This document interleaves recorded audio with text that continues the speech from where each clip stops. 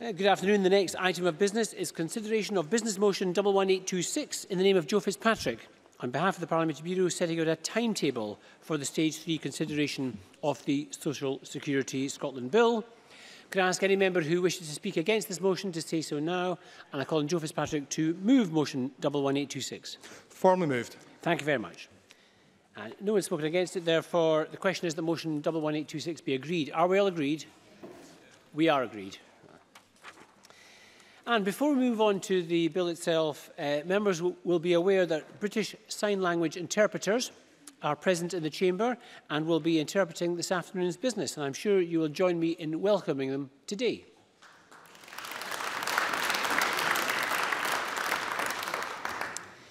So we now move on to Stage 3 proceedings on the Social Security Scotland Bill. In dealing with amendments, members should have with them the bill as amended at Stage 2, that is SP Bill 18A, the second revised marshalled list, and the groupings. And the division bell will sound and proceedings will be suspended for 5 minutes for the first division of the afternoon, and the period of voting for that first division will be 30 seconds. Thereafter, there will be 1 minute for the first division following a debate. And members who wish to speak in the debate on any group of amendments should press their request to speak buttons as soon as possible after I call that group. So we turn now to the marshal group of amendments, and I call Amendment 17 in the name of Jackie Bailey, grouped with Amendment 18. Jackie Bailey to move Amendment 17 and speak to both amendments in the group. Thank you very much, Presiding Officer. I wish to move Amendment 17 in my name. It is a very simple one-word amendment on which I hope that the entire Chamber can agree. Members will know that several equality groups called for the introduction of a principle in Section 1 of the Social Security Scotland Bill, which would embed equality in our social security system. My colleague, Mark Griffin, lodged a number of amendments to the bill at Stage 2, supported by the Coalition for Racial Equality and Rights, in Gender and Scottish Women's Aid. All but this one were agreed. Now, I know in the way of these things that behind the scenes there have been discussions between officials of the Scottish Government and CRER in Gender and Women's Aid, but no conclusion reached prior to the amendment deadline for Stage 3. Hence, it is before the Chamber today. I believe the Scottish Government's intentions are good, but essentially the language within the bill as it stands is weak. The thinking is that rather than promoting the goals of equality and non-discrimination, the Scottish social security system, and indeed other public bodies, should actually deliver it. Under the Equality Act of 2010, all public authorities are required to advance equality of opportunity between persons who share a relevant protected characteristic and persons who do not share it. This ties the principles into the Equality Act and provides legislative backing for that requirement. The principle would be considerably strengthened by this change in wording. This wouldn't simply be about duplicating Equality Act obligations, because research shows us that public bodies are not fully aware of their duties and often don't adhere to them properly. So having this on the face of the bill would align with the Scottish Government's equalities responsibilities under the Scotland Act of 1998 to promote compliance with equalities legislation. And above all, Presiding Officer, it would be the right thing for this Parliament to do. I move the amendment in my name. Thank you. I call Adam Tompkins to speak to Amendment 18 and the other amendment in the group. Thank you, Presiding Officer. Amendment 18 in my name in this group is designed to continue and hopefully to complete the work that was started, Presiding Officer, at Stage 2 when we were seeking in the Social Security Committee to clarify the legal effect of the principles on which the Scottish social security system is to be based. We all accept and agree with the Scottish Government's proposition that the Scottish social security system should indeed be based on a set of agreed principles which are listed at the beginning of this legislation in Section 1. But turning that policy intention into statute law runs risks that there will be unnecessary litigation that is designed simply to clarify in courts or tribunals what the legal effect of those principles might be, even if we are all agreed on their political effect. And Section 1A of the bill, which was added at stage 2 is designed to start that work of clarifying what the legal effect of the principles is to avoid the risk of unnecessary future litigation. And this Amendment 18 is designed, as I say, to complete that work. So it simply clarifies that the statutory purpose of the Scottish Social Security principles is so that they can be reflected in the Charter, which we will come to in a few moments, and indeed so that the Scottish Commission on Social Security can have regard to them when making recommendations as required by the various provisions of this bill that pertain to the Commission. This is an amendment which has been, I think, agreed with the Government, and I'd like to thank the Minister for her help in having it drafted, and that is its point, and I move it. Thank you, and I call on the Minister, Jeane Freeman, to respond. Thank you, Presiding Officer. I'm very conscious we have a great deal to get through this afternoon and into this evening, so I'm happy to simply say that I support both amendments in this group, both of which I believe provide additional strengthening to the bill. Thank you. Admirable brevity. I call on Jackie Bailey to wind up. On that basis, I'm delighted. I don't need to add anything else, Presiding Officer. Thank you very much. In that case, the question is that Amendment 17 be agreed to. Are we all agreed? Yes. Thank you. That is agreed. Can I call Amendment 18 in the name of Adam Tompkins, already debated? Adam Tompkins to move or not move? Moved. Moved. The question is that Amendment 18 be agreed to. Are we all agreed? Yes. Thank you. That is agreed. That was easy. I call Amendment 19 in the name of the Minister, grouped with amendments as shown in the groupings. Minister to move Amendment 19 and to speak to all amendments in Group 2. Thank you, Presiding Officer. The amendments in this group are minor and technical adjustments to improve the structure of the bill, improve the consistency of expression across sections, add some clarifications and make some minor fixes. We have already provided detailed information to business managers, so I don't believe I need to say much more about these amendments. But I do want to indicate my support for Amendment 104 in the name of Jeremy Balfour, and having said that, I move Amendment 19. Thank you very much. And Jeremy Balfour to speak to Amendment 104 and other amendments in the group. President Officer, thank you. Can I very briefly just move Amendment 104, my name?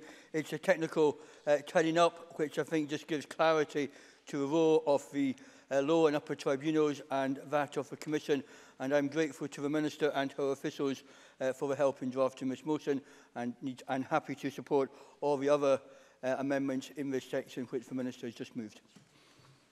Thank you very much. Does the Minister wish to add anything to way of winding up remarks? No, I'm fine. Thank you, Presiding Officer. Sorry, Jeremy Balfour. Technicality, I should have said at the start of this debate today that I should declare that I am in receipt of a higher rate of PIP, which is on my, and to declare that at this stage is one of the benefits that we'll be dealing with later. Thank you, Mr Balfour, for noting that for the official report.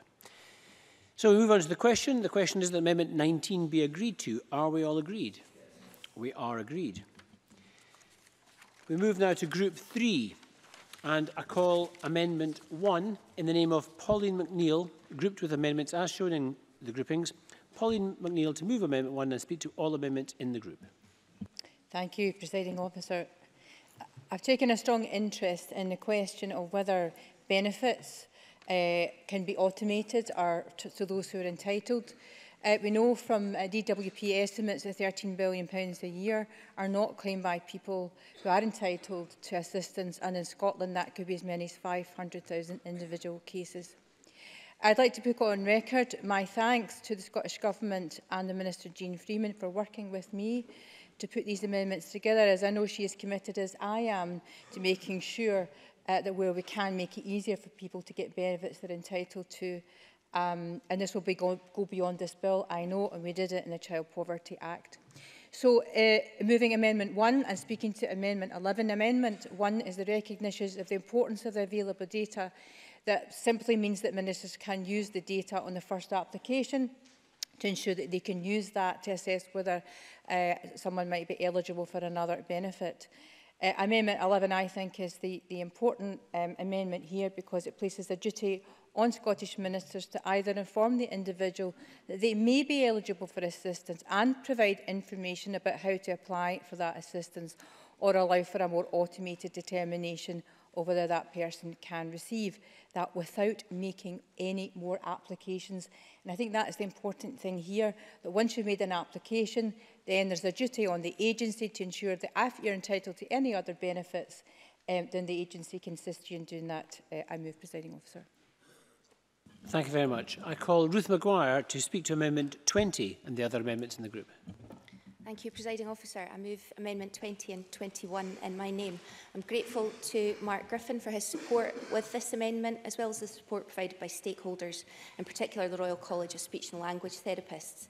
In encompassing all of the information which the Act requires ministers to make publicly available, this amendment would also cover information such as posters, information leaflets and appointment information, as opposed to only the more formal types of documents listed under 1D.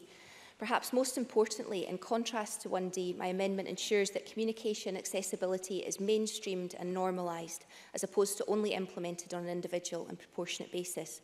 Under 1D, a person would have to know where to go and then ask for accessible information. In addition, the use of the term proportionate implies that the provision of communication accessible information will be dependent on whether the agency decides the costs are worth it or whether the individual needs merit expenditure, therefore potentially discriminating against the interests of minority needs. By contrast, my amendment enshrines accessible information in the social security system as a matter of course. In this, it complements my previous Amendment 1C on inclusive communication, which is about supporting individuals to use whatever ways of understanding are best for them. This can only be a good thing. No one has ever complained that a public system was too easy to understand or engage with. Inclusive communication and accessible information are crucial elements in building a system based on dignity and respect for all those who use it. I urge colleagues to support my amendment. Thank you very much. Can I call on Jeremy Balfour to speak to Amendment 22 and other amendments in the group? Thank you, Presiding Officer. Whenever one applies for a benefit, it can be, as we've already heard from Ruth Maguire, a difficult procedure. Often reforms, however simple we make them, people require advice and assistance to do that. And I think the amendments in my name in this section, again, clarify where the committee has been going on a journey. I think it would be fair to say that as we started our stage one, there was, within perhaps all of our minds, some confusion in regard to what advocacy, which we will come on to later, was, and what legal advice and assistance was. And I think it's been very helpful, and I welcome the government's move in regard to this, that we have now separated the two out, and there's a clear distinction between the two. I think it's very important that an individual has that right, and that right is independent of Scottish Government. And I think we are very fortunate here in Scotland that across the country there are many groups, whether within local authorities or third sector, which are providing that advice and assistance which is independent to claimants. Clearly, this has to happen through the whole process, from when somebody goes to find out whether they're entitled to a claim, all the way through to, if they have to go to a first-tier tribunal. And I'm grateful again for the Minister in just clarifying her support for these. Just to confirm also, Presiding Officer, that in regard to the other amendments within this group, we will be supporting them as well. Thank you very much. And I call on the Minister, Jeane Freeman, to speak to Amendment 36 and the other amendments in the group. Thank you, Presiding Officer. I'm grateful to excuse me, Ms McNeill and Ms Maguire and Mr Balfour for providing amendments which I believe strengthen this section of the bill. I'm pleased to support them all. They are about ensuring that people get all the assistance that they should through the Scottish social security system. These amendments that are not in my name in this group do link to Section 1B, which places Scottish ministers under a duty to promote take-up of assistance, and in that way are linked to my amendments 36 and 38. What those amendments do is build on the duty to promote take-up of assistance by requiring the government to publish and periodically revise a strategy for promoting the take-up of assistance. This strategy, which will be produced through a process of consultation, will set out the government's best estimate of the extent to which people are getting the assistance they should be getting and what steps the government will be taking proactively to boost take-up rates over the strategy's lifetime. Taken as a package, the amendments in this group together with the provisions already in the bill, will enshrine in law this government's commitment to ensuring that everyone gets the assistance they are entitled to through our social security system, and will provide a mechanism for scrutinising the efforts of this and future governments towards achieving that goal. Thank you. I call on Alex Cole-Hamilton. Thank you, Presiding Officer. As members will know, my party is not represented on the Social Security Committee, but I'm very grateful to the Minister and for opposition members and stakeholder groups for keeping us abreast of this. This group of amendments is very important to my party in terms of improving uptake. We know from Scottish Government statistics that as many as 500,000 families in Scotland are not getting the benefits to which they are entitled, so we heartily support all members in amendments in this group. Thank you. And I call on Mark Griffin. Thank you, Presiding Officer. I'm proud of what we've all achieved in this group and in this section in the bill, and pleased that it builds on one of the key and long-running agreements that we've had with the government, that the system should maximise people's incomes as much as possible. In 2016, we secured from the government an agreement that there should be a statutory duty to maximise incomes, and though there has been some disagreement along the way, this now takes its form at Section 1B. £2 billion of benefits go unclaimed every year, most of that reserved, and that money could lift families and communities out of poverty and boost local economies. And I know the Minister supports that approach. She's written in the Daily Record about how she envisages a Scotland Once approach, and this must extend to take up the same intentions to minimise forms and link Best Start grant take up to council service is an example that the Minister has used. Parliament McNeill secured agreement at Stage 2 to have a system which would lead to the automation of benefits, or the bonfire of benefit forms as it was put, and that progress is very welcome. Amendments 1 and 11 have the government's support, and I'm pleased that they will be in the legislation. Equally, I'm pleased to support Ruth Maguire's amendments 20 and 21, which takes my Section 1D and ensures that everyone using the agency gets the information, the letters, the advice and records that they need in the most inclusive and suitable form that fits their needs. We do have some concerns with the government amendments 36 through to 39. My amendments at Stage 2 set wide-ranging requirements on the government to make its duty to promote take-up a reality and record progress and detailed areas where more work is needed, and we had the government support at the time. Target-based, that strategy to boost take-up requires the government to come forward with measurable outcomes for which statistics should be released regularly, and I was disappointed to see that the Minister wishes to remove these provisions. I have to say, we had discussions and I agreed with the Minister on some changes that should have been made because of the potential impact on the fiscal framework, but I still felt that those targets should remain in place. In Northern Ireland, targets are being shown to work, where they are boosting the incomes of those targeted by £65 per week. And I think it would have been more helpful to see that part of the amendments that were passed at Stage 2 staying within the legislation, to see real progress and targets and progress made against those targets to boost the incomes of low-income families in Scotland. Thank you, Presiding Officer.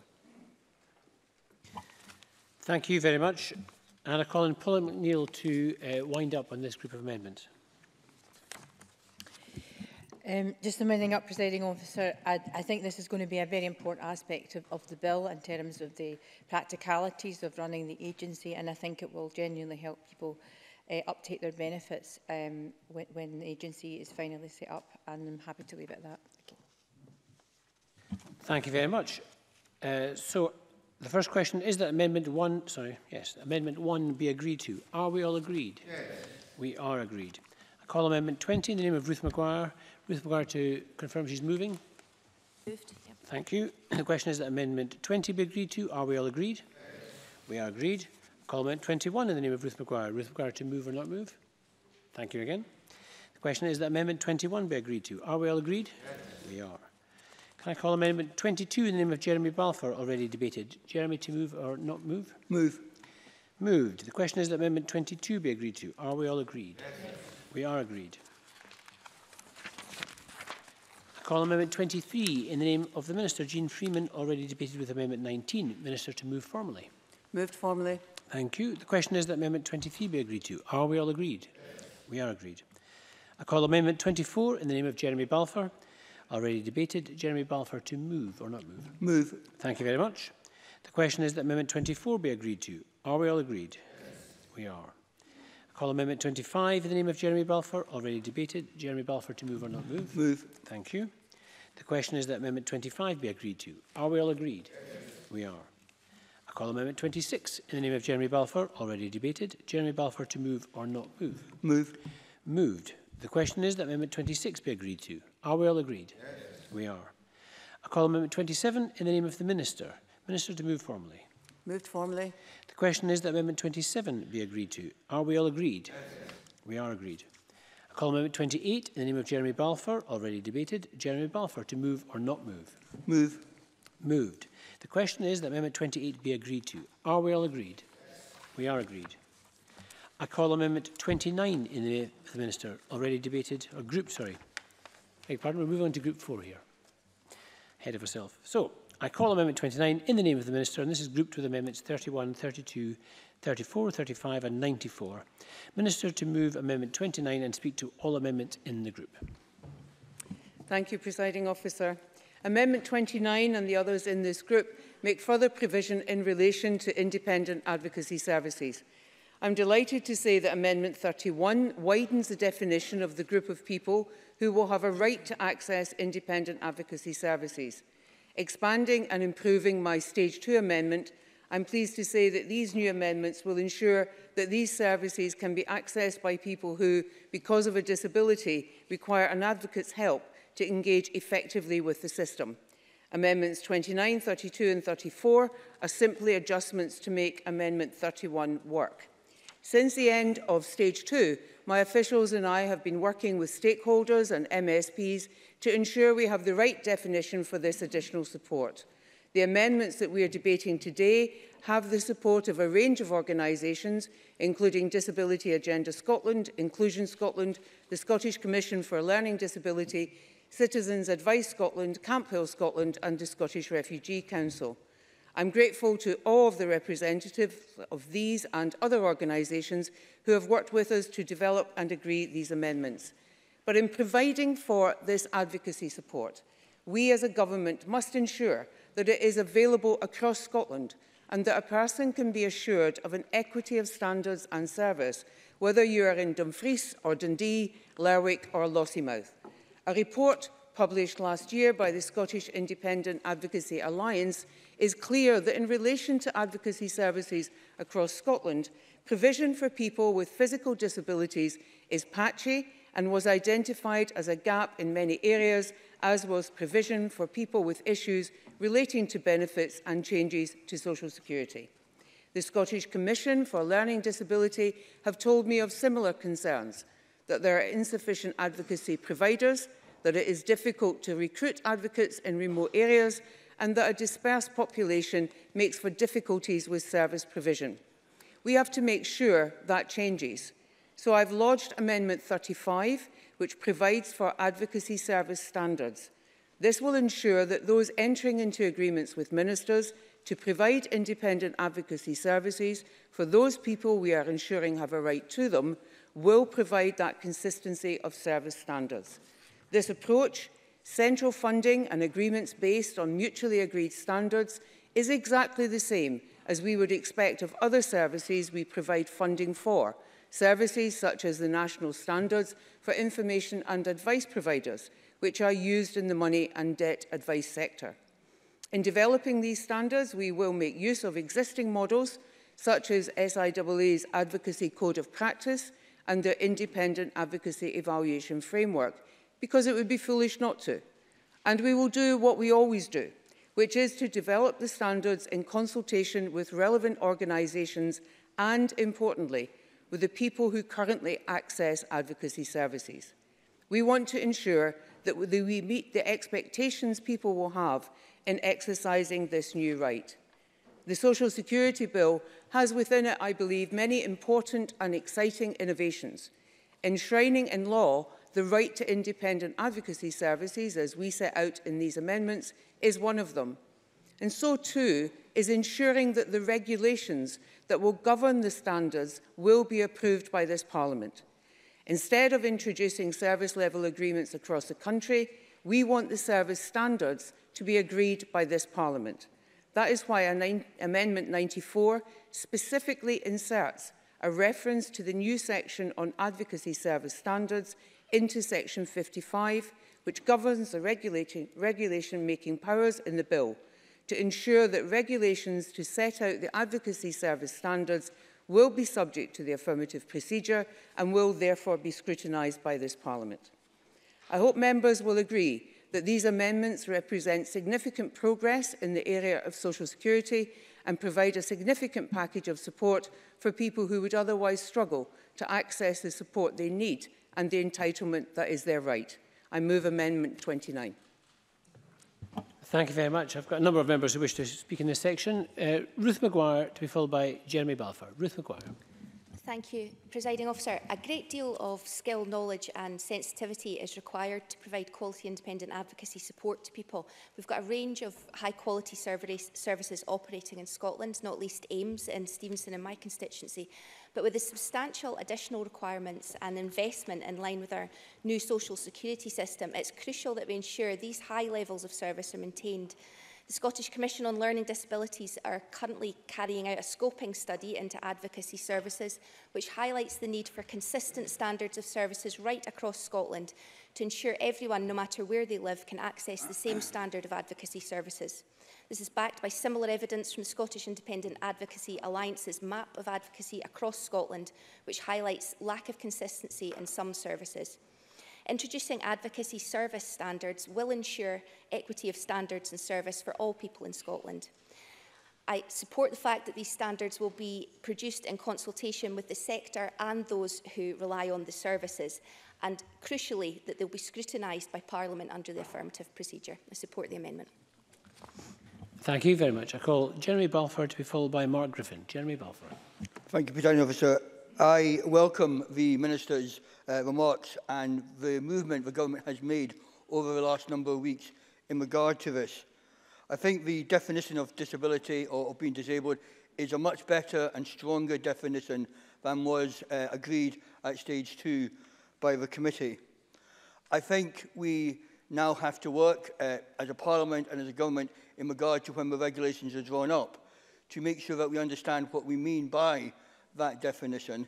And I think there is work out there to be done with advocacy groups, with disability groups, and with others within the third sector.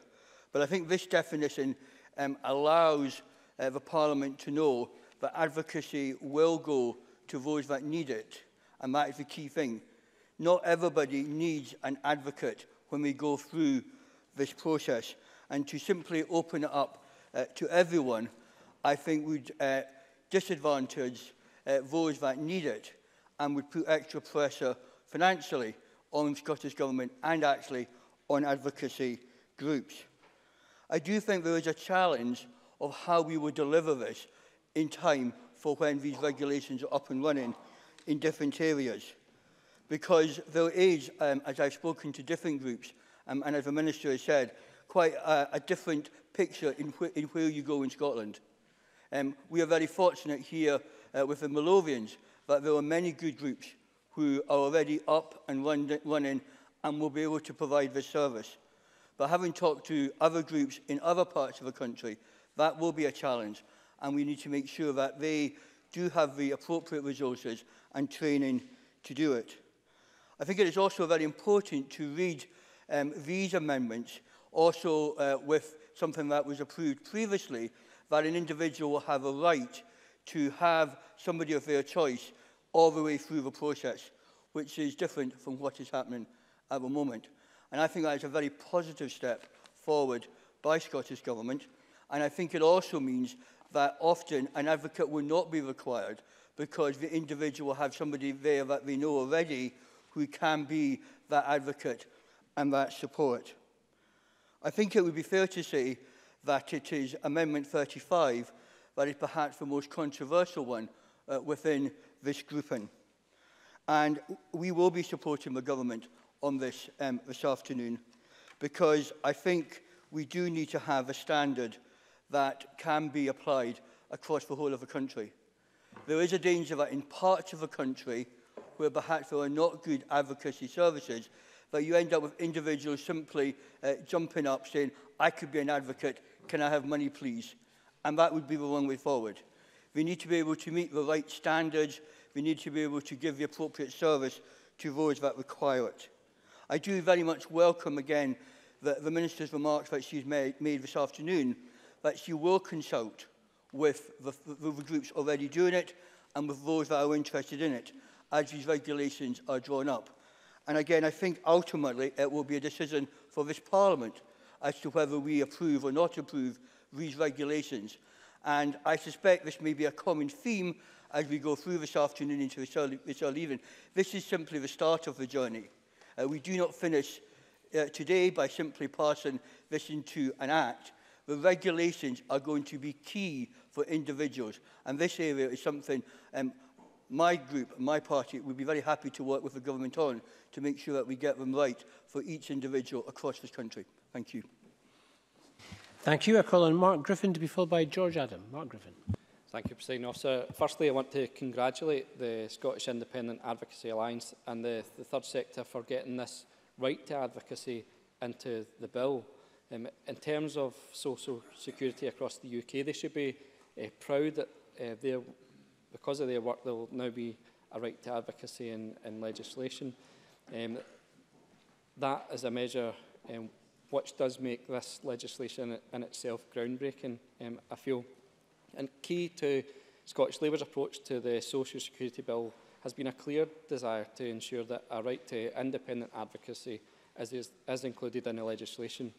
In our submission to the Stage 1 consultation of the bill, we agreed provision was needed, and we said even if there are fewer face-to-face assessments and the private sector is removed from the system, we recognise that independent advocacy is vital to ensure the system is responsive to the needs of disabled people. And that support, along with the voices of voluntary and advocacy organisations, significantly shifted the government's position on the right to advocacy. When Jeremy Balfour had his amendment that he chose not to move it at stage 2, I think the committee still made clear that aside that the Scottish Government's proposal to limit to mental health conditions was a starting point and not the end point in what we expected to see in the legislation. The Minister's new amendment states that those with a disability will be able to access independent advocacy, and as that will cover those who have the most significant needs and will apply to the agency under the most complex processes flowing from the bill and meets our test from the Stage 1 submission, we support the government wholeheartedly.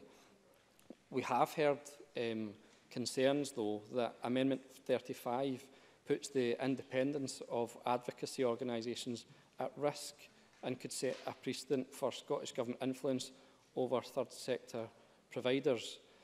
Advocacy organisations already have a code of practice, and they have real concerns that an independent organisation outside of government who would advise applicants or perhaps people who are appealing against decisions of an arm of government should be wholly independent and wouldn't like to see service standards being set by that government. They would rather see independent standards being set for those organisations, and it's for those reasons we will not be supporting Amendment 35. Thank you. Thank you. I call on George Adam to be followed by Alex Cole-Hamilton. Thank you, Presiding Officer. As always, I'll take this on in a practical manner because I'm a very practical individual. And when you look at this whole idea, I take on board what Jeremy Balfour already said, that he believes, and excuse me if I'm paraphrasing you, that there could be a case where people could just set themselves up as an advocate in any high street anywhere across the country if there wasn't any kind of standards there as well. And that is a concern because about the quality of the actual advocacy they get. But the practicality I've got, and it's just a question directly to the Minister, isn't the case that Amendment 35 is standard practice currently anyway, because the Scottish Government already produces guidance for commissioners of independent advocacy, which includes a set of principles and standards developed by the SIAA that the commissioners are used to ensure that the organisation individuals they commission provide independent advocacy services. And I think at this point, when we're actually looking at providing a better service and providing more money into advocacy, why not? Why would anyone not want to ensure that they had that standard across Scotland, that that standard was available throughout the country, the standard to protect people and also protect those organisations providing a good standard of service for people? And I think that's one of the most important things as well, because let's not get into a stage where people's professionalism is possibly kind of doubted because there may have been other people saying they're advocates when they haven't been. So I think this is very important to have this here. Now, that's the Minister, if you could answer these questions. Thank you. I call Alex Cole-Hamilton to be followed by Ben McPherson.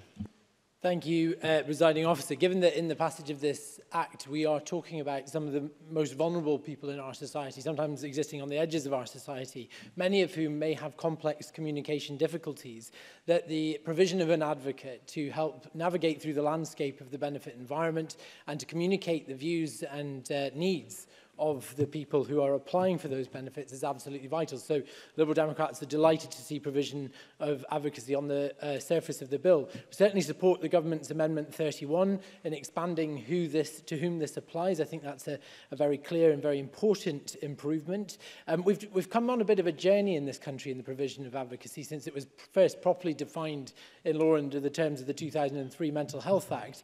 And I was very involved with a range of stakeholders in the passage of the Children's Hearings Act, which saw a right to independent advocacy for young people coming before the Children's Panel. So we've done this before, and we've not felt the need to have government-defined standards in its provision. Indeed, advocacy is, by its nature, adaptive to the circumstances around it. It changes the needs of people who require it, change from rurality to urban populations. There are a range of different organisations providing it, sometimes on a voluntary basis. It is already well self-regulated. I would say to George Adam in his last remark, his question to the Cabinet Secretary about the fact that the government already provides guidance. Well, it certainly provides guidance. There's a very clear difference between guidance and standards, and I think that this takes the reach of government a bridge too far, which might actually close off the provision of advocacy to those who need it. So the Liberal Democrats will be opposing Amendment 35.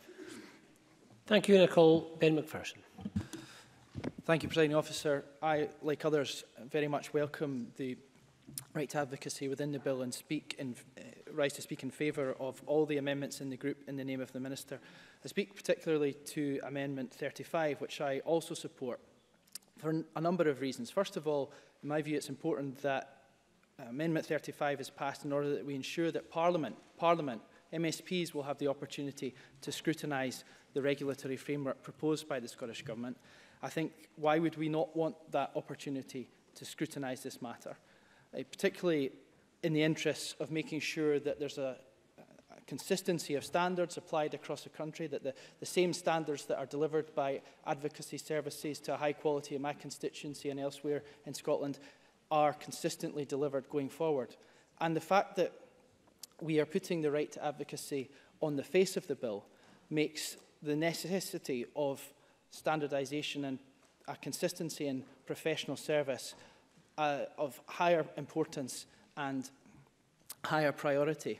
We need to be able to assure those who use these advocacy services that they are getting a high quality service and a proper service, and through consultation with advocates and through consultation with others involved in the sector, I think the proposal that those regulations would be brought to Parliament, scrutinised and taken forward is absolutely the right and proper and professional way to go about implementing the right to advocacy, and therefore I urge members to support all the amendments in the group, and particularly Amendment 35.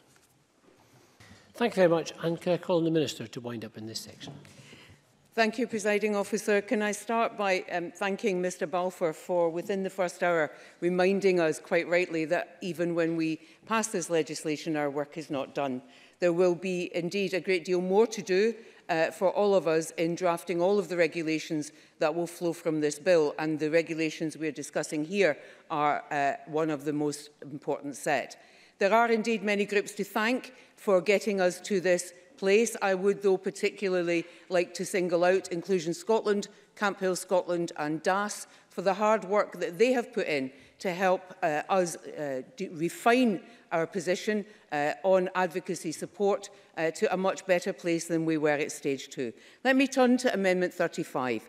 There is nothing sinister in this amendment. It is entirely about ensuring consistency of quality and delivery across the country, which is, of course, entirely consistent with a rights-based approach. To Mr Adams' question, yes, he is, of course, right. We do have guidance for commissioners on independent advocacy, which includes a set of principles and standards that they're required to comply with. And we also have produced financial support to the Scottish Legal Aid Board to manage the accreditation process for the Scottish National Standards for Information and Advice Providers. What we are trying to do here is add extra to that. We already have standards for services that we provide across the country to ensure consistency of service and high quality. But I want this Parliament to be able to look at the regulations that describe what those standards are, which we will have reached having had that wide consultation, having started on the basis of the professional expertise and experience that already exists in the advocacy world that my colleagues have already referred to, but then ensuring that it is this Parliament, as it should be, that provides the scrutiny to that and approves those regulations when we bring them forward. So I would urge members to support Amendment 35. It is entirely consistent with a rights-based approach that says if you want to provide a service, you need to make sure that every single person in Scotland who's entitled to that service can trust that they will receive the same quality of provision as any other person. Thank you. Thank you very much. Minister, the question is that Amendment 29 be agreed to. Are we all agreed? Yes. We are agreed. Could I call Amendments 30 to 34, all in the name of the Minister, all previously debated? Minister, to move Amendments 30 to 34. Moved formally. Thank you. Does anyone object to Amendments 30 to 34 be moved en bloc? Being voted en bloc? No, they don't. Good. The question is, therefore, that Amendments 30 to 34 are agreed. Are we all agreed? Yes. We are agreed. Can I call the Minister to move Amendment 35? Moved. The question is that Amendment 35 be agreed to. Are we all agreed? Yes. We are not agreed. Now, this is the first division of the day, so there's going to be a 5-minute suspension while we call members to the chamber. So a 5-minute suspension.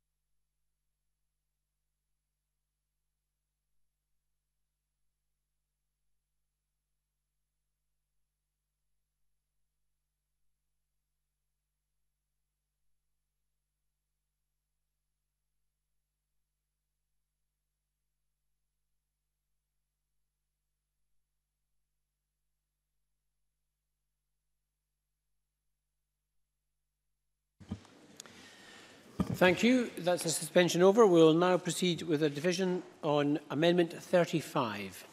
So this will be a 30-second vote on Amendment 35. And members may cast their votes now.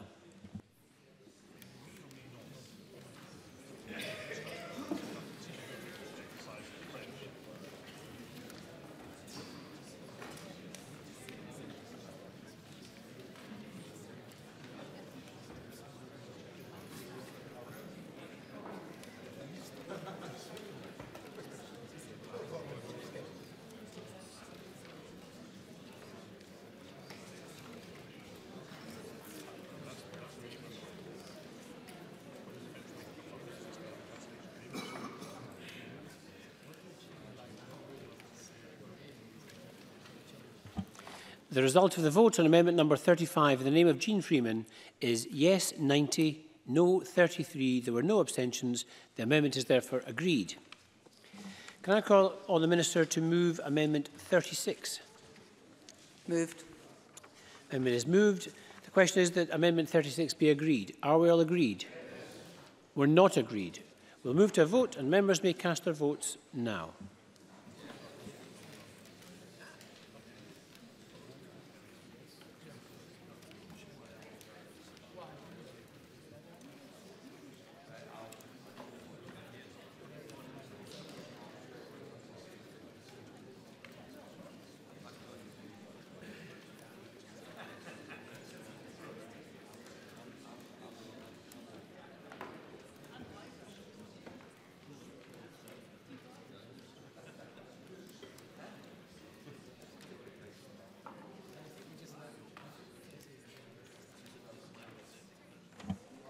The result of the vote on amendment number 36 in the name of Jeane Freeman is yes 90, no 31. There were no abstentions. The amendment is therefore agreed.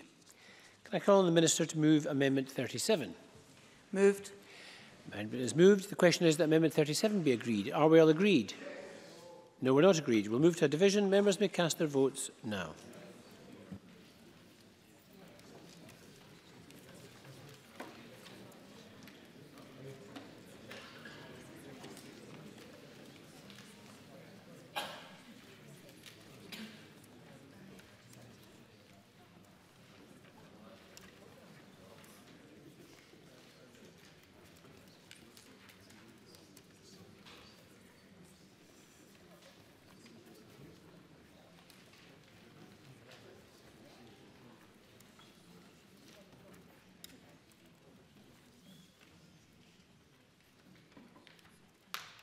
The result of the vote on amendment number 37 in the name of Jeane Freeman is yes 97, no 25. There were no abstentions. The amendment is therefore agreed.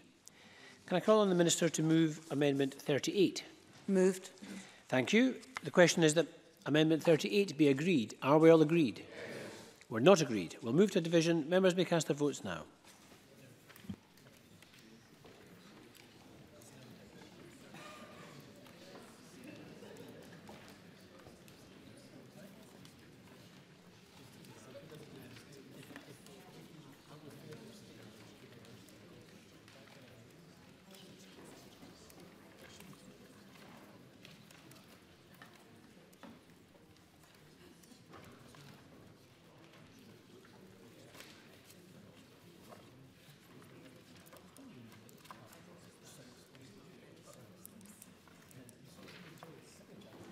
The result of the vote on amendment number 38 in the name of Jeane Freeman is yes 97, no 26. There were no abstentions.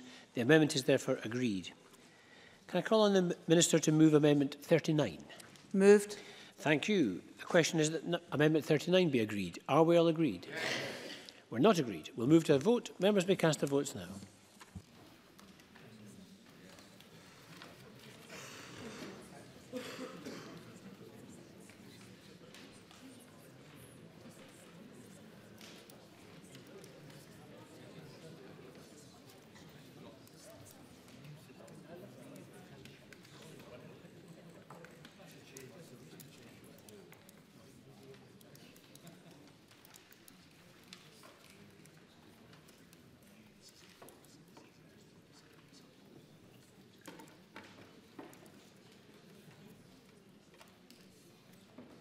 The result of the vote on amendment number 39 in the name of Jeane Freeman is yes 97, no 26. There were no abstentions.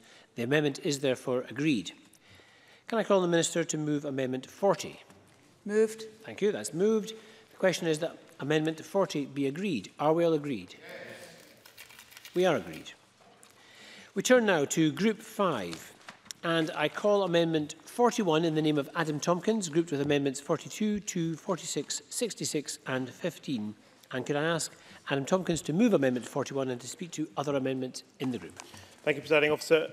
The amendments in this group pertain to Section 1J, which is introduced into the bill at Stage 2, and is a statutory restriction on the involvement of the private sector in assessments for disability assistance.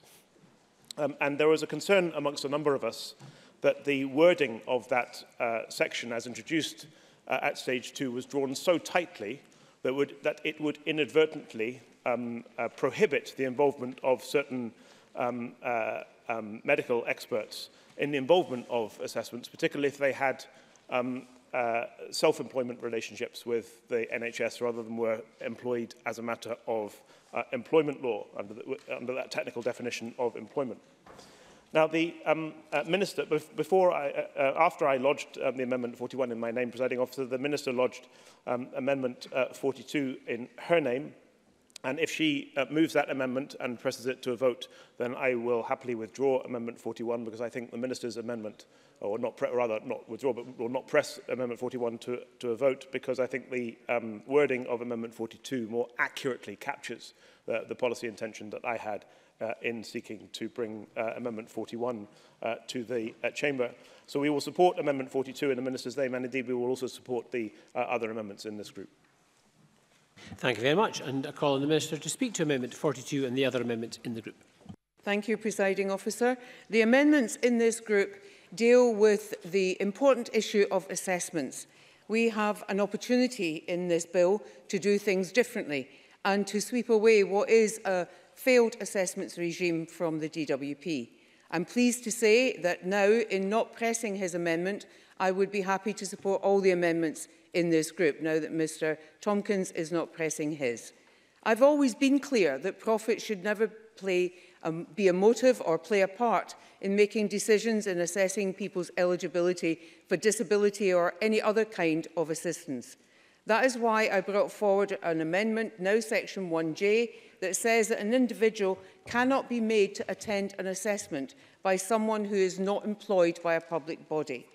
Amendment 42 is a technical adjustment to Section 1J to ensure that individuals can be taken on by public bodies as assessors without necessarily having a formal employer-employee relationship. For example, they may indeed be self-employed.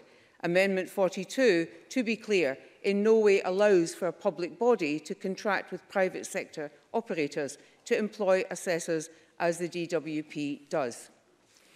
I'm grateful to Mr Griffin for working with us to shape Amendments 2 and 15 lodged in his name.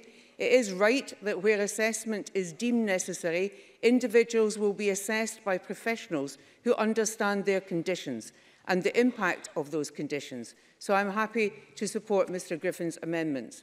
I'd also like to thank Alison Johnson again for working with us to shape Amendments 46 and 66 lodged in her name. I have always been clear that the Scottish Government will reduce face-to-face assessments by using existing and relevant information to get decisions right first time. It is important that where an assessment is necessary, the Scottish Government give consideration as to how it can be undertaken to reduce any impact on the individual. I'm therefore very pleased to support Ms Johnson's amendments too, and given that Mr Tompkins is not pressing his, I would urge all members to support the amendments in this group. Thank you very much. I call on Mark Griffin to speak to Amendment 2 and the other amendments in the group. Thank you, Presiding Officer.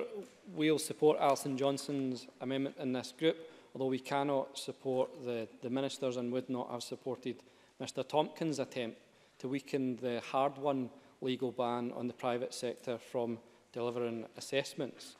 While I can see the meaning in the Minister's letter, the flexibility she is seeking, we feel, would allow gig economy assessors, people on 0 hours contracts, to provide assessments, and that's not a change that we can support. Amendments 2 and 15 in my name, I'm glad to have worked with the government on those, bringing back the policy intent from stage 2, and will ensure that the assessors are suitably qualified for the condition that they are assessing. That's supported by SAMH, and the original impetus behind the amendment I lodged at stage 2 was to ensure that those who have a mental health condition are assessed by someone who had suitable professional experience. Just now, 39% of PIP recipients have a psychiatric disorder, and all too often the assessment experience is poor and has contributed to a lack of trust in the system, and met with a lack of understanding and an apparent inability to understand fluctuating conditions and stigmatising attitudes. So I ask members to support amendments in the group in my name and in the name of Alison Johnson. Thank you. And I call Alison Johnson to speak to Amendment 46 and the other amendments in the group. Thank you, Presiding Officer. I will be pleased to support Mark Griffin's amendments in this group, and I too have concerns regarding the casualisation of labour with regard to the government's amendments, so we will not be supporting those in this group. I would like, however, to thank the Minister and the Government very much for the positive, constructive way they have worked with me on tabling these amendments. Fundamental changes to assessments for disability benefits are essential to building a new social security system that's really based on the principles of dignity and respect. And it's essential that the current approach to assessments doesn't continue. These assessments are often highly stressful and in many cases can exacerbate the individual's health condition or disability. And in an alarming number of cases, the subsequent decision is then overturned because of the poor quality of that assessment. So clearly something is very wrong indeed.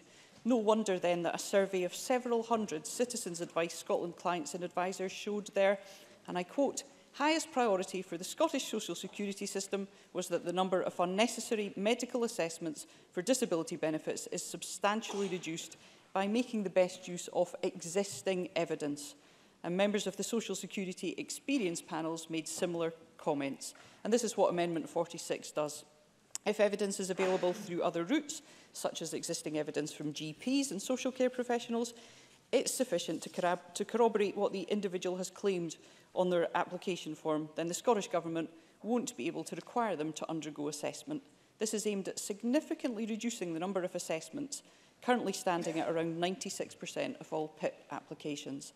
And if assessment is required, then Amendment 66 requires ministers to explain to the individual why this is the case, to also take into account options other than a face-to-face assessment. And if such an assessment is required, it must be within a reasonable distance of the individual's home. No longer should applicants have to travel long distances on public transport that isn't accessible as it should be. And for the avoidance of doubt, the intention here is absolutely not to stop assessments from being done when they're required to determine entitlement, and nor if the applicant thinks they'll benefit from having one. But where evidence can be obtained in a way that's less intrusive and less stressful, then the new principles of the new system dictate that this must be done. Now, clearly, this amendment is only the beginning of such an approach. It won't have the intended effect on its own. Ministers will need to facilitate information sharing, in particular designing evidence forms issued to GPs, for example, that more clearly relate to the benefit criteria than they do now. And I'm sure the Minister will be aware of how closely so many people, myself and the thousands of PIP and DLA recipients in Scotland, will be watching how this provision is implemented if passed by Parliament today. To close, if we are to found this new system, as the Scottish Government is rightly intending, on the principles of dignity and respect, then protecting applicants from unnecessary assessments that can cause distress is one way to do so. And I move the amendment in my name. Thank you.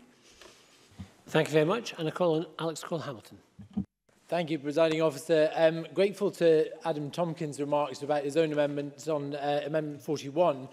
We had anxieties in the Liberal Democrats about that. I understand his points, but still think it would open the door once again to elements of the private sector coming into this process. I think on balance 42 gets that right, so we will be backing the government amendment. I hear what my colleagues in the Green and Labour benches are saying on that, but for the Liberal Democrats that strikes the right balance.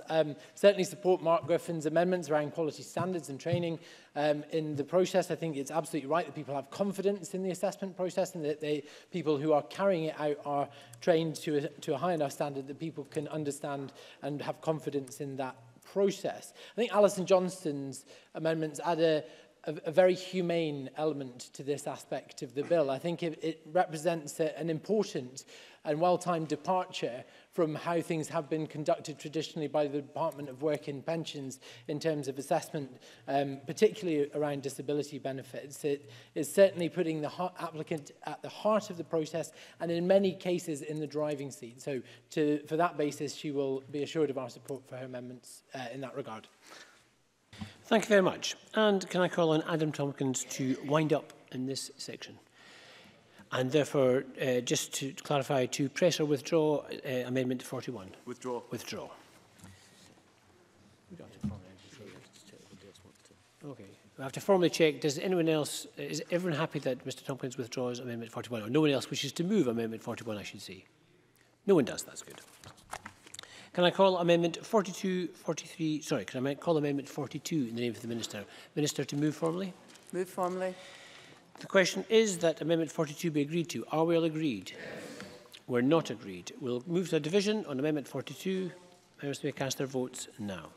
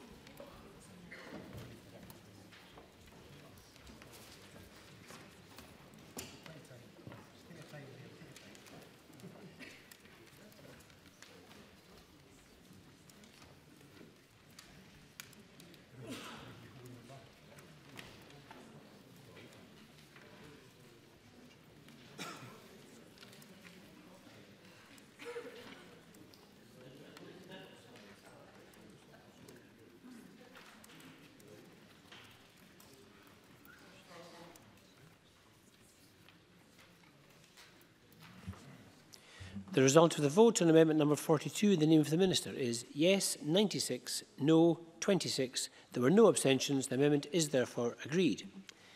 Can I call on the Minister to move amendment 43 in her name? Moved. Thank you. The question is that amendment 43 be agreed to. Are we all agreed? Yes. We are agreed. Can I call on the Minister to move amendment 44? Moved. Thank you. The question is that amendment 44 be agreed to. Are we all agreed? Yes. Thank you. Can I call on the Minister to move Amendment 45 in her name? Moved. Thank you very much. The question is that Amendment 45 be agreed to. Are we agreed? Yes. We are agreed. I now call Amendment 2 in the name of Mark Griffin, already debated with Amendment 41. Mark Griffin, to move or not move? Move. Moved. The question, therefore, is that Amendment 2 be agreed to. Are we all agreed? Yes. We are agreed. Can I call Amendment 46 in the name of Alison Johnson, already debated? Alison Johnson, to move or not move? Move. That's moved. The question is that Amendment 46 be agreed to. Are we all agreed? Yes. We are agreed. Now, before I turn to the next section of groupings, members may like to know that we're just slightly behind. We're about 5 minutes behind our time schedule. I did exercise my power under Rule 9.8.4ac to allow that debate and that group to continue and to finish in the time needed. So, moving on to Group 6. I call Amendment 3 in the name of Pauline McNeill, grouped with Amendments 4, 5 and 6. And I ask Pauline McNeill to move Amendment 3 and to speak to all amendments in the group. Thank you, Presiding Officer. I move Amendment 3 in my name and I speak to Amendment 4, 5 and 6, preparation and approval of Charter. I lodged a series of amendments at Stage 2 aimed at making the Charter subject to formal parliamentary approval However, the effect of that would have contradicted the need for a clear and accessible charter. I agreed not to move those amendments at stage 2 and to work with the Scottish Government to come forward with something which would involve some parliamentary approval. So the Charter being a critical document and various amendments at stage 2 will also ensure that it will be a more critical aspect of the new social security system with reference to the Charter. Amendment 4 means that the Government may not make the Charter unless a draft has been laid before Parliament with parliamentary approval. And Amendment 6 is clear that if ministers decide to make changes to the Charter, then that also must be laid before Parliament. I think this is the right way for Parliament to be involved in the approval of the Charter. Presiding Officer, I move.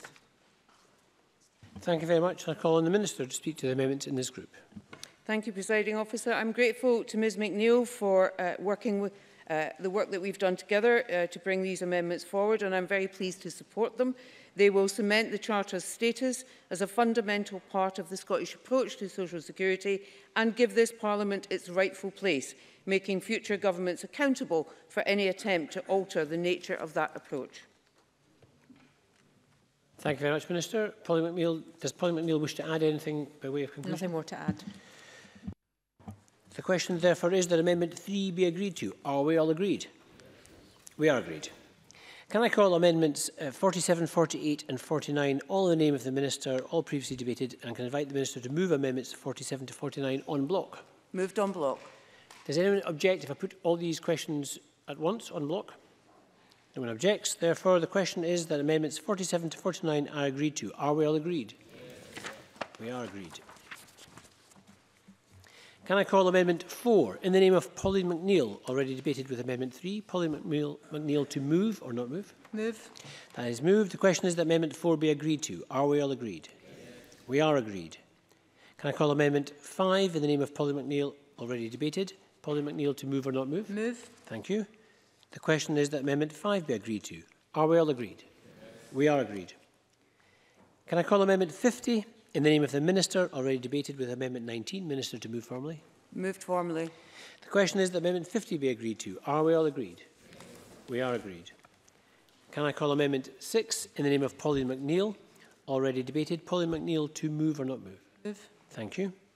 The question is that Amendment 6 be agreed to. Are we all agreed? Yes. We are agreed. Can I call Amendment 51 in the name of the Minister? Minister to move or not move? Move. Thank you. The question is that Amendment 51 be agreed to. Are we all agreed? Yes. Thank you very much. We turn now to Group 7. I call Amendment 52 in the name of Adam Tompkins, in a group of its own, and Adam Tompkins to speak to and move Amendment 52. Thank you, Presiding Officer. This bill includes a definition of the Scottish social security system, and that definition is important because the principles that we've already talked about and the Charter that we've just talked about will apply within the scope of the Scottish social security system as defined. And it's been my view since this bill was introduced last year that the definition in Section 7 of the bill of Scottish social security system is deficient, but deficient in just one technical particular. So we know that there are a number of benefits. There are 11 benefits which are devolved in full. And we know that in addition to that, there is the power to top up any reserved benefit. And all of those powers are included within the definition of Scottish social security system as provided for in Section 7.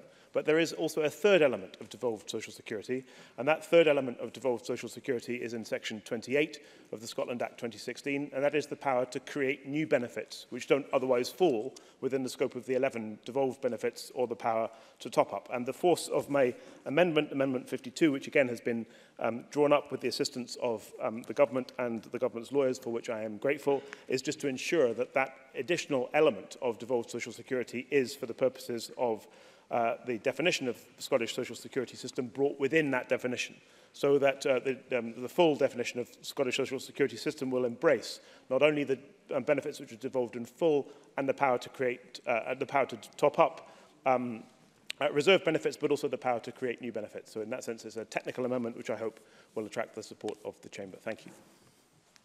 Thank you. And I call on the Minister to speak to Amendment 52. Thank you, Presiding Officer. I'm pleased to support Mr Tompkins' Amendment 52. It does, as he said, implement his long-standing view that the bill ought to better reflect the scope of the social security powers devolved to this Parliament.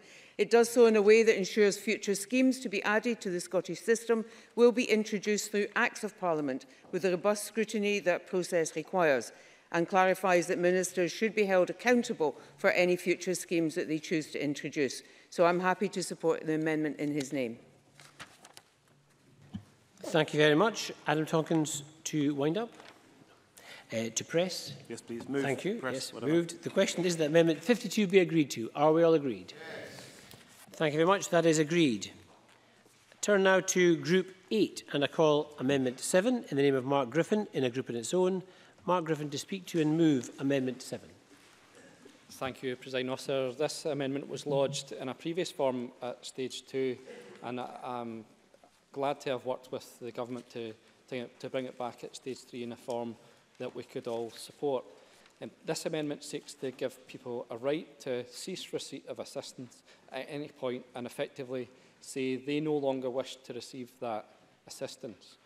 The Child Poverty Action Group highlight that, as currently allowed under UK law, it is important that people are able to withdraw their application once they have an award.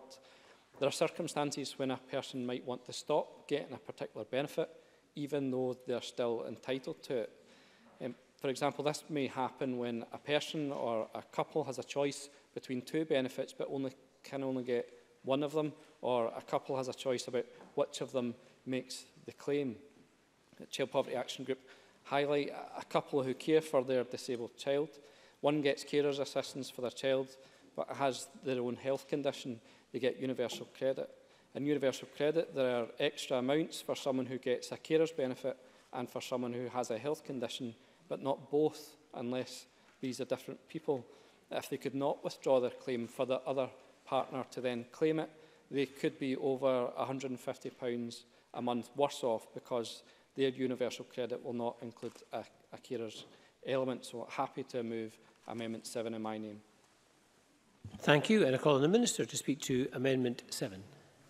Thank you. I'm grateful to Mr Griffin for drawing this matter to our attention and for bringing forward the proposition that he did, and for working with us now to produce this amendment. I believe it is now a practical amendment with a sensible purpose that recognises that an individual should have the choice to stop receiving assistance, with a defined process for requesting a cancellation that should also ensure there is no obligation to treat a determination as cancelled if there is any ambiguity in the request. I am pleased to support this amendment. Thank you. And can I ask Mark Griffin to wind up if he wishes to, or to press or withdraw?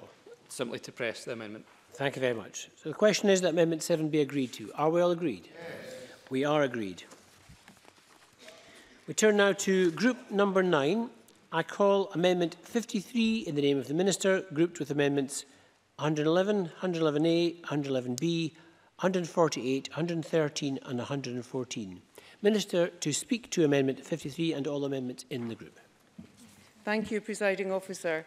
As I have said before, the issue we now turn to has been the most challenging issue I've faced in all of the work for this bill. Support for people who are terminally ill is a complex, sensitive and difficult issue, and I'm very aware that behind the decisions we make, there are thousands of people who we must put front and centre of our decisions and our actions. The central principle is that a person who is terminally ill should have the support they need quickly. I have lodged Amendment 148 as an alternative to Amendment 111, which I will not be moving. Amendment 148 has been framed carefully to ensure that the sensitive and difficult conversations between an individual and their clinician, which are required in these difficult circumstances, are held when medically necessary to allow for optimal focus on the patient. I believe that providing for maximum clinical judgment is the best way to achieve that. The amendment sets no arbitrary timeframe to the definition of terminal illness, but recognises that it is the skill and expertise of the registered medical practitioner that is needed to determine a terminal diagnosis. To support that critical decision-making, The amendment allows the Chief Medical Officer, in consultation with registered medical practitioners, to set a framework and guidance. It is this guidance that will decide when an individual has a progressive disease that can reasonably be expected to cause that individual's death. Both the Chief Medical Officer and the Chief Nursing Officer, as our national experts, have reviewed and fully support this amendment as the best way to achieve timely support for those with a terminal illness. Amendment 113 creates special rules for terminal illness cases. These guarantee terminally ill people quick access to disability assistance, ensuring that an individual does not have to satisfy a qualifying period in relation to their diagnosis, and that they will not have to undergo further assessments to prove that they have a terminal illness. Their awards will be calculated at the latest from the date of application, and they will automatically receive the highest rate of financial support to which they are entitled. This is in line with our commitment to the principle of providing support when it is needed, and it maintains fast tracking for those with terminal illness to remove any barriers to their receiving support as soon as possible. I understand that this will mean Mr Macpherson's amendments will automatically fall, but I want to absolutely assure him that my new amendment will cover all people of all ages. Amendments 553 and 114 are minor adjustments needed to make Amendments 148 and 113 work. I call on members to assist those with terminal illness by supporting the amendments in this group, and I move Amendment 53. Thank you. And can I call on Ben Macpherson to speak to Amendment 111A and the other amendments in this group? Thank you, Presiding Officer. The reasons behind why I laid the amendments that I have was to extend the definition of terminal illness to ensure that regulations be framed to include anyone under the age of 18 with a progressive disease that very sadly is likely to cause death. And my amendment sought to make sure that for those young people, special rules would apply so that they got the highest rate of benefit quickly and with no assessment. Doing all that we can to help such young people, those young people and their families, is of course very important to us all, and that's why, as the Minister just said, I'm glad that the new Amendment 148 and Amendment 113, in the name of the Minister, would enable what my proposed amendments intended to deliver and would account for the policy intention to enable anyone under the age of 18 with a progressive disease likely to cause death to receive the highest rate of benefit quickly and with no assessment. Therefore, given the Minister's new amendments will enable this change based on the balance of views of different parties and guidance based on the input of clinicians, and given that the Minister will not be moving her Amendment 111, I do not move and seek to withdraw Amendments 111A and 111B, and instead encourage all MSPs to support the Minister's amendments concerning terminal illness in order to deliver the change that my amendments sought to seek. Thank you very much. I call on Jeremy Balfour to be followed by Mark Griffin. Jeremy Balfour. Thank you, Presiding Officer. I think, as the Minister has said, this has definitely been the hardest part of the bill for all of us to get right. It has been a journey that I think we have all been on as a committee and as a government, and I think we have ended up in the right place for those who are most vulnerable in our society. The reason that I introduced the two-year stage at stage 2 of the bill was that from my previous experience sitting on tribunals, there were sadly cases that came before the tribunal where someone who had made an application was terminally ill but didn't live, but was going to live beyond the 6-month period, but sadly died quite quickly after that period, did not get into the special rules, and thus did not receive the money which could have helped them provide better services towards the end of their life. And from my perspective, the 6-month rule was simply too short a period of time. And so I do welcome the government's discussion with different groups and with other MSPs on this. And I think to take away the time limit completely actually is the right way forward, because whatever time you come up with, whether it's 6 months, 1 year, 2 year, 5 year, it is clearly going to be artificial, and clearly some people will get in and some people will not.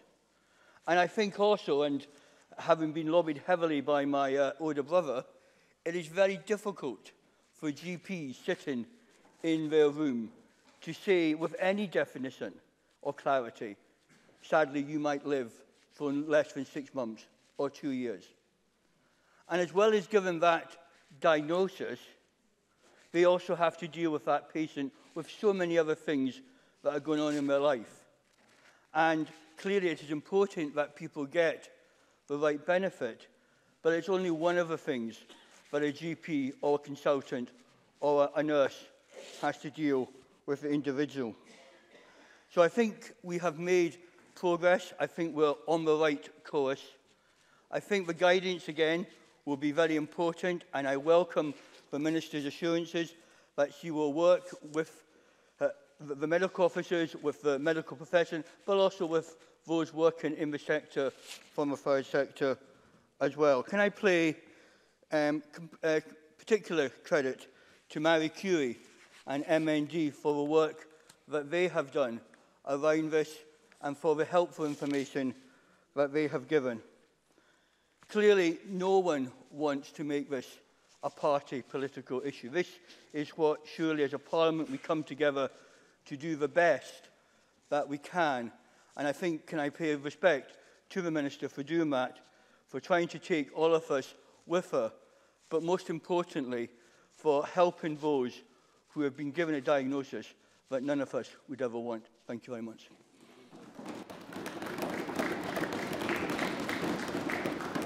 Can I call on Mark Griffin to be followed by Alison Johnson? Thank you, Presiding Officer. We will support all the amendments that are going to be pressed in this group, and particularly thank the Minister for bringing forward the amendment on special rules and taking forward the policy from the amendment that I had lodged at stage 2. And while we were pleased with the changes made at stage 2 to increase the definition of terminal illness to be used to 2 years, the removal of all time limits is a victory for campaigners and those who are terminally ill. Ultimately, the change is very welcome. That change to essentially move to base a terminal award on clinical discretion and the needs of the terminally ill was not expected just a matter of months ago. MND and Marie Curie, who have representatives in the gallery today, should be particularly proud of the work that they have done to secure this change. But I do want to sound a word of caution that while this change in policy is welcome, and that we do have to learn lessons as to how those changes came about. And the lesson we need to learn is that process cannot and should not be a template for how ministers are going to set up the new system. We're expecting swathes of regulation which will include the intricate policy design of 9 forms of assistance. And for the campaigners and for the people for whom this social security system is meant to be an investment, they need the assurances that more detail and policy will be done out in the open, well in advance of decision making in the months ahead. Thank you, Presiding Officer. Thank you. I call Alison Johnson to be followed by Alex Cole-Hamilton. Alison Johnson. Thank you, Presiding Officer. I think I entirely agree this is one of the most sensitive and challenging issues we've had to discuss, certainly during this bill process, if not in this Parliament. And I am very pleased with the outcome. I welcome the improvements that have been made through the Minister's amendment, and we will be supporting all amendments in this group. Now, there were many MSPs on the committee and organisations involved with the bill, and they've worked hard to find a way to resolve this complex issue. And the Scottish Greens are very pleased that this new amendment clearly places these sensitive, difficult decisions in the hands of clinical experts. In a previous letter to the Scottish Government, the Chief Medical Officer stressed that decisions about when to fast-track people's benefits should focus on the health of the individual, not the medical condition or the timescale. So I think removing that restriction on timescale and allowing medical practitioners to exercise their expert judgment in its fullest capacity is the best way forward for both patients and clinicians. So we very much welcome this change, and I too would like to also express my thanks in particular to Marie Curie and MND, whose input in this process has been invaluable. Thank you. Thank you. I call on Alex Cole-Hamilton to be followed by George Adam. Thank you, Presiding Officer. I'm sure every single member in this chamber would agree that the measure of a civilised society is the compassion with which it treats those given that hardest of news, whether that's in a doctor's surgery, in a hospital. I want to thank the government on this. I think they have worked the hardest to build consensus, and I know that the work was going on late into the weekend over the wording around this consensus amendment, so I absolutely rise in support of 148 and 113. I think I can understand the drivers behind Amendment 111, but we would have stuck with the original Stage 2 iteration of this because we felt it just simply didn't extend enough support. It also put doctors in a very invidious position of having to decide not only at that time of that heartbreaking conversation, but whether that meant that somebody got an award or didn't. Policy around end of life is entirely is always very, very sensitive, and we owe it to all those people faced with that devastating news that we will strip out the party politics of it. So it's right that we put this in the trust of our clinicians, who I know I and everybody in this chamber trust implicitly, under the guidance of our CMO. And I'd just like to finish by adding my voice in thanks to MND and Marie Curie, who spelt out in very important personal and visceral detail just what this means to so many people in our country. So I thank the government again for the distance they have travelled on this. And George Adam. Sir, I'm only too aware, I've been on the committee and for other reasons, how complex and sensitive and difficult this issue has been. And I commend the Minister and other colleagues for the fact that we've been able to come to where we are today as well, because it's a difficult conversation that everyone's had to have during this whole debate on terminal illness. And most members will be aware my wife Stacey has MS, and along with 11,000 others, they're celebrating MS Awareness Week. Now, that's a progressive disease, but you may think, the way she's been bullying most of the MSPs today, that she's quite healthy and carrying on with things, but it's MS itself. We could be in a position in that time eventually where this could affect us. And that's one of the things that we I look at all the time when I'm looking at issues like this as well. And I also look at the fact that the constituent I spoke to last week in Paisley, who actually said to me when we're having a discussion about her own individual circumstances and this debate and these amendments in particular, and her argument was the fact that she was looking to have no timescale because she thought that there shouldn't be, the timescale should be up to the clinicians to decide how we go forward. And just in closing, Presiding Officer, I think we've got ourselves to the right place, because it's not for us as politicians to decide an arbitrary figure and time. It's up to the clinicians and giving them the scope and ability to actually be able to make sure. And we have to take into account as well, if we used an arbitrary figure like 2 years, 3 years or whatever, you know, an individual will make life-changing decisions when they get that actual kind of terminal illness diagnosis as well. So your average clinician is not going to want to put someone in that position. So I think we've got to a very good place. I think we've got to a place here now where we've got the public on our side. And just in finishing, Presiding Officer, I think this, in the real world, in people's lives, this is what we've been dealing with in this issue. And I think that alone has shown that this Parliament can come to a level of maturity and deal with an issue like this. Thank you very much. And I call on the Minister to wind up in this group. Thank you, Presiding Officer. I will be brief, but there are a couple of things I do want to say. I genuinely appreciate the collective effort and the input from medical professionals, from stakeholders and from my fellow MSPs to find the best approach to terminal illness for our new social security system in Scotland. In all our discussions, people have always given careful consideration to the issues and the complexities involved. I know that we can all agree that the central principle in our approach should be to ensure that those who have to confront all the personal and psychological issues that come with a terminal diagnosis are provided with the support they need when they need it. Medical practitioners will play a vital role in implementing this important change, and I'm grateful to the medical professionals for providing their views and for their offer of support in developing the guidance to deliver this new position. I'm also grateful to my fellow MSPs for their very considered approach to this complex issue and for continuing to discuss this with me. It is clear that we all agree on the best way forward, and I welcome the cross-party support. I believe we've arrived at the right solution to ensure that people who are already in extremely difficult circumstances are able to access the maximum level of financial support they are entitled to, quickly and with the dignity and the respect that they deserve. Thank you very much. And we move to the question, which is that Amendment 53 be agreed to. Are we all agreed? Yes. We are agreed. We turn to Group 10. Can I call Amendment 54 in the name of the Minister, grouped with amendments as shown in the groupings? Minister, to move Amendment 54 and to speak to all amendments in the group.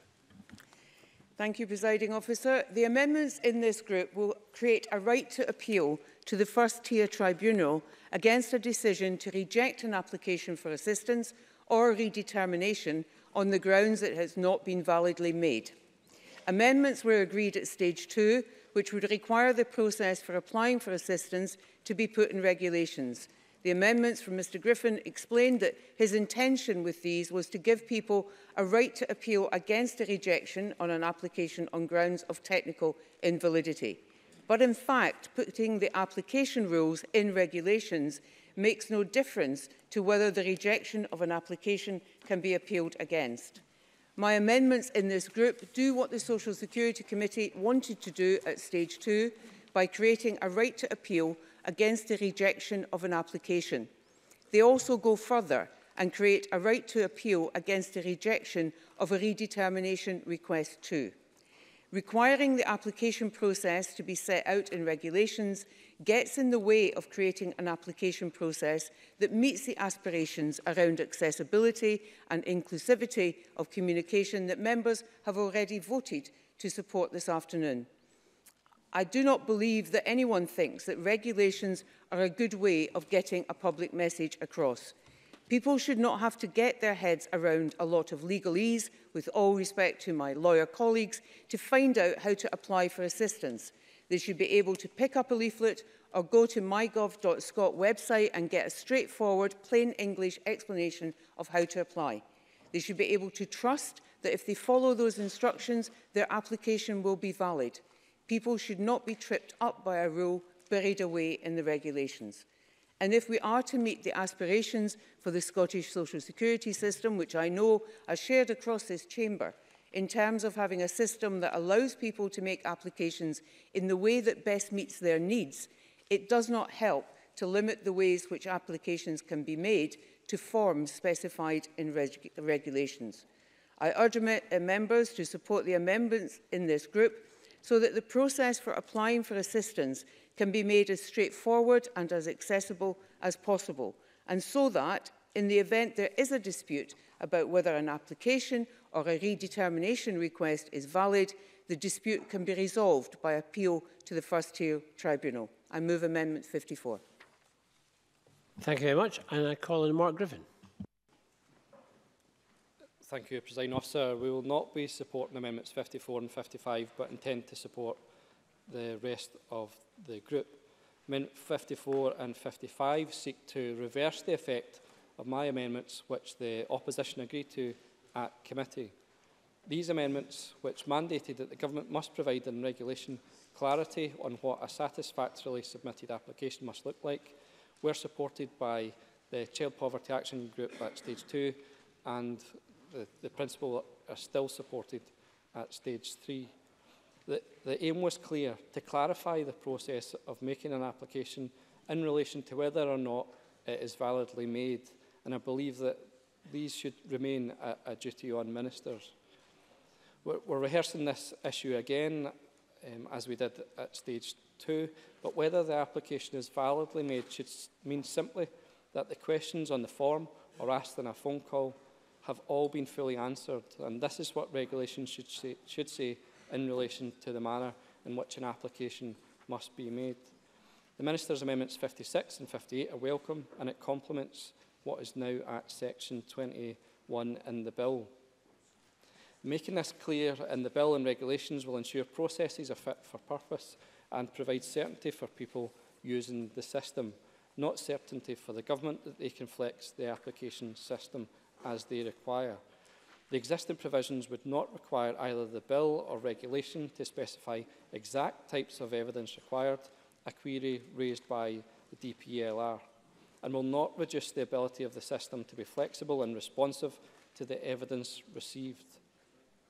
In the UK system, before such an appeal right was explicitly provided for in legislation, its absence was ruled incompatible with human rights. And accordingly, Presiding Officer, I would ask members not to support Amendments 54 and 55. Thank you. Does the Minister wish to wind up? Thank you, Presiding Officer. Let me just repeat. People should be able to trust that the application rules publicly communicated in plain English are the real rules for applying. The idea that regulations saying how applications can be made needn't be complex and over-legalistic is belied by the evidence. Anyone who doubts that needs to look at the UK Government's claims and payments regulations. These run to some 122 pages of closely typed text, a very substantial part of which is exclusively about the process for applying for assistance. They have been amended extensively and are fiendish in their complexity. The public, and I suspect many members, are weary of the increasing volume of regulations produced every year. Setting out application forms and regulations was fine a number of decades ago, when there was only ever going to be one paper-based form specified, and putting it in regulations ensured a sort of national distribution. The world has moved on, and legislation should move on too.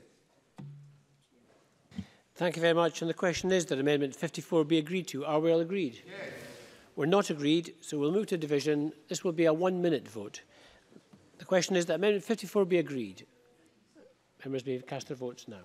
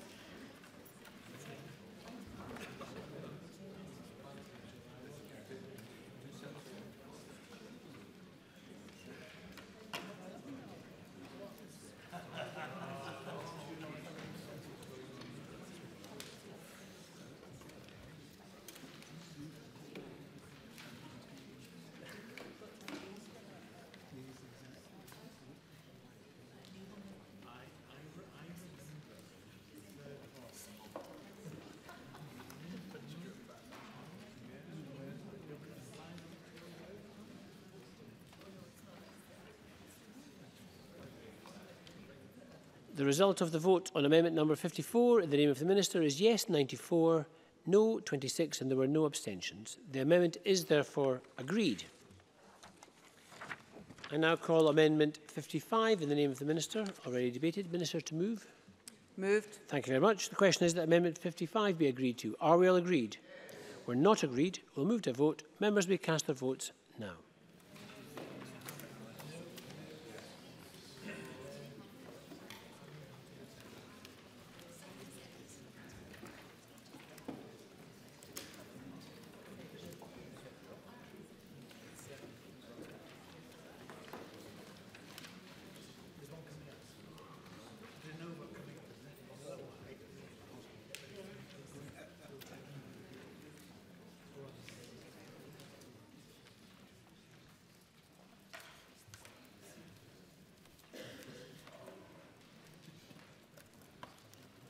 The result of the vote on amendment number 55 in the name of Jeane Freeman is yes 95, no 26. There were no abstentions. The amendment is therefore agreed. I call amendment 56 in the name of the Minister. Minister to move. Moved. Thank you very much. The question is that amendment 56 be agreed to. Are we all agreed? Yes. We are agreed. Turn now to Group 11. And can I call amendment 57 in the name of Mark Griffin, grouped with amendments 62 and 70. Mark Griffin to move Amendment 57 and speak to all the amendments in the group. Thank you, Presiding Officer. I move Amendment 57 in my name.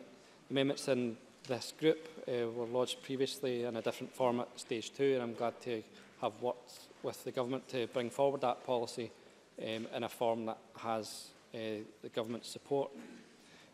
A key call from Paul Gray in his second independent review into personal independence payments was that applicants should have the right to have a clear and thorough notification of why a determination has been made.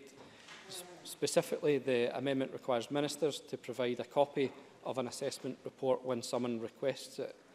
Adding in the choice element is a key change since stage 2, after the minister rightly raised concerns that the automation of this may pass on health information that the applicant was not aware of and perhaps did not want to be aware of. Broadly, the aim is to enhance transparency and subsequent redetermination and appeals processes, and ask members to support the amendments in this group in my name. Thank you very much, and I call on the Minister. Thank you, Presiding Officer. I'm grateful to Mr Griffin for working with us on this set of amendments, and I'm happy to support all in this group. Thank you very much. Mr Griffin, to wind up or to press or withdraw amendments? Simply to press, Presiding Officer. Thank you very much. The question is that Amendment 57 be agreed to. Are we all agreed? We are agreed. And we turn now to Group 12. I call Amendment 8 in the name of Mark Griffin, grouped with Amendments 9 and 10. Mark Griffin to move Amendment 8 and to speak to all the amendments in this group. Thank you, Presiding Officer. I move Amendment 8 in my name. Again, these amendments in this group were lodged in a previous form at stage 2. I'm glad to see that the government and I have been able to work together to bring these back again in a form that we can agree.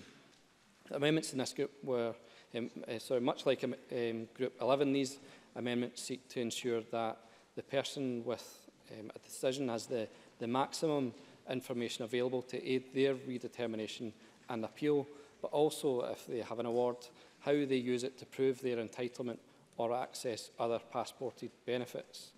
The original amendment was lodged with the support of Child Poverty Action Group and sought to ensure that, as standard, a notification is made in writing. Though relatively benign, the Minister rightly pointed out that this could cut across provisions to ensure people had inclusive and accessible communication that we lodged. And as proud as we should be about the challenge we have set for the new agency, that someone should have their preferred communication as default by braille, audio file, email, or indeed in writing, we know that other organisations and companies, in spite of their duties, are not as progressive and in accepting these forms. We could never leave anyone in the position that they could not access a passported benefit or be unable to prove their source of income because the organisation refused their preferred method of communication.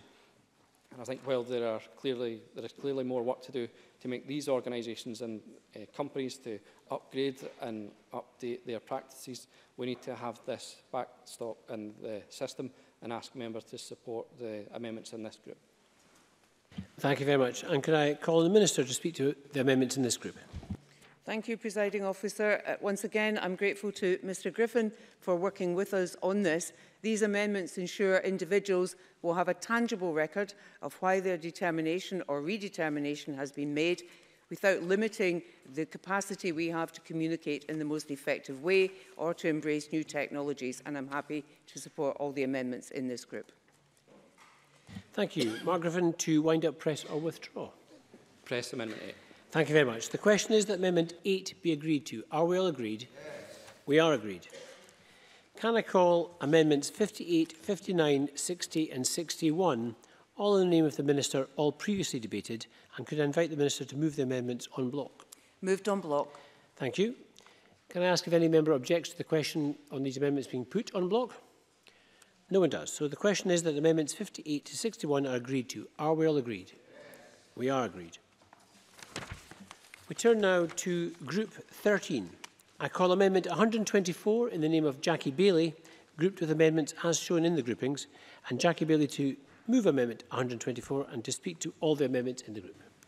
Thank you very much, Presiding Officer. I want to speak to Amendment 124 and all other amendments in this group. Amendments 124 to 131 all relate to the question of appeals to the first-tier tribunal. Amendment 132 from my colleague Pauline McNeill is about the collection of statistics that will inform future policy about access to appeals tribunals, and I would urge support for that amendment.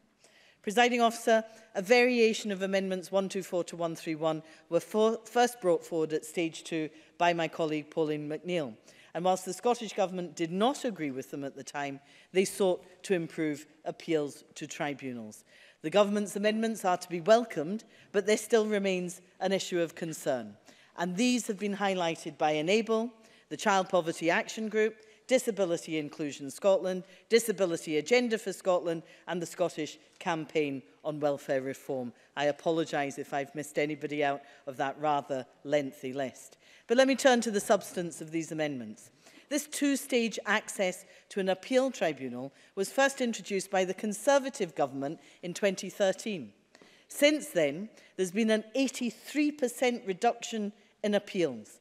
And much as we might like to think that was because they got the claims right first time, this is unfortunately not the case. According to Enable, around 86% of cases that undergo mandatory reconsideration don't change. 72% of those who had the right to appeal didn't appeal. But when they did, 60% of those who did were successful. If you take those figures together, that means that as many as 20,000 people across Scotland are missing out.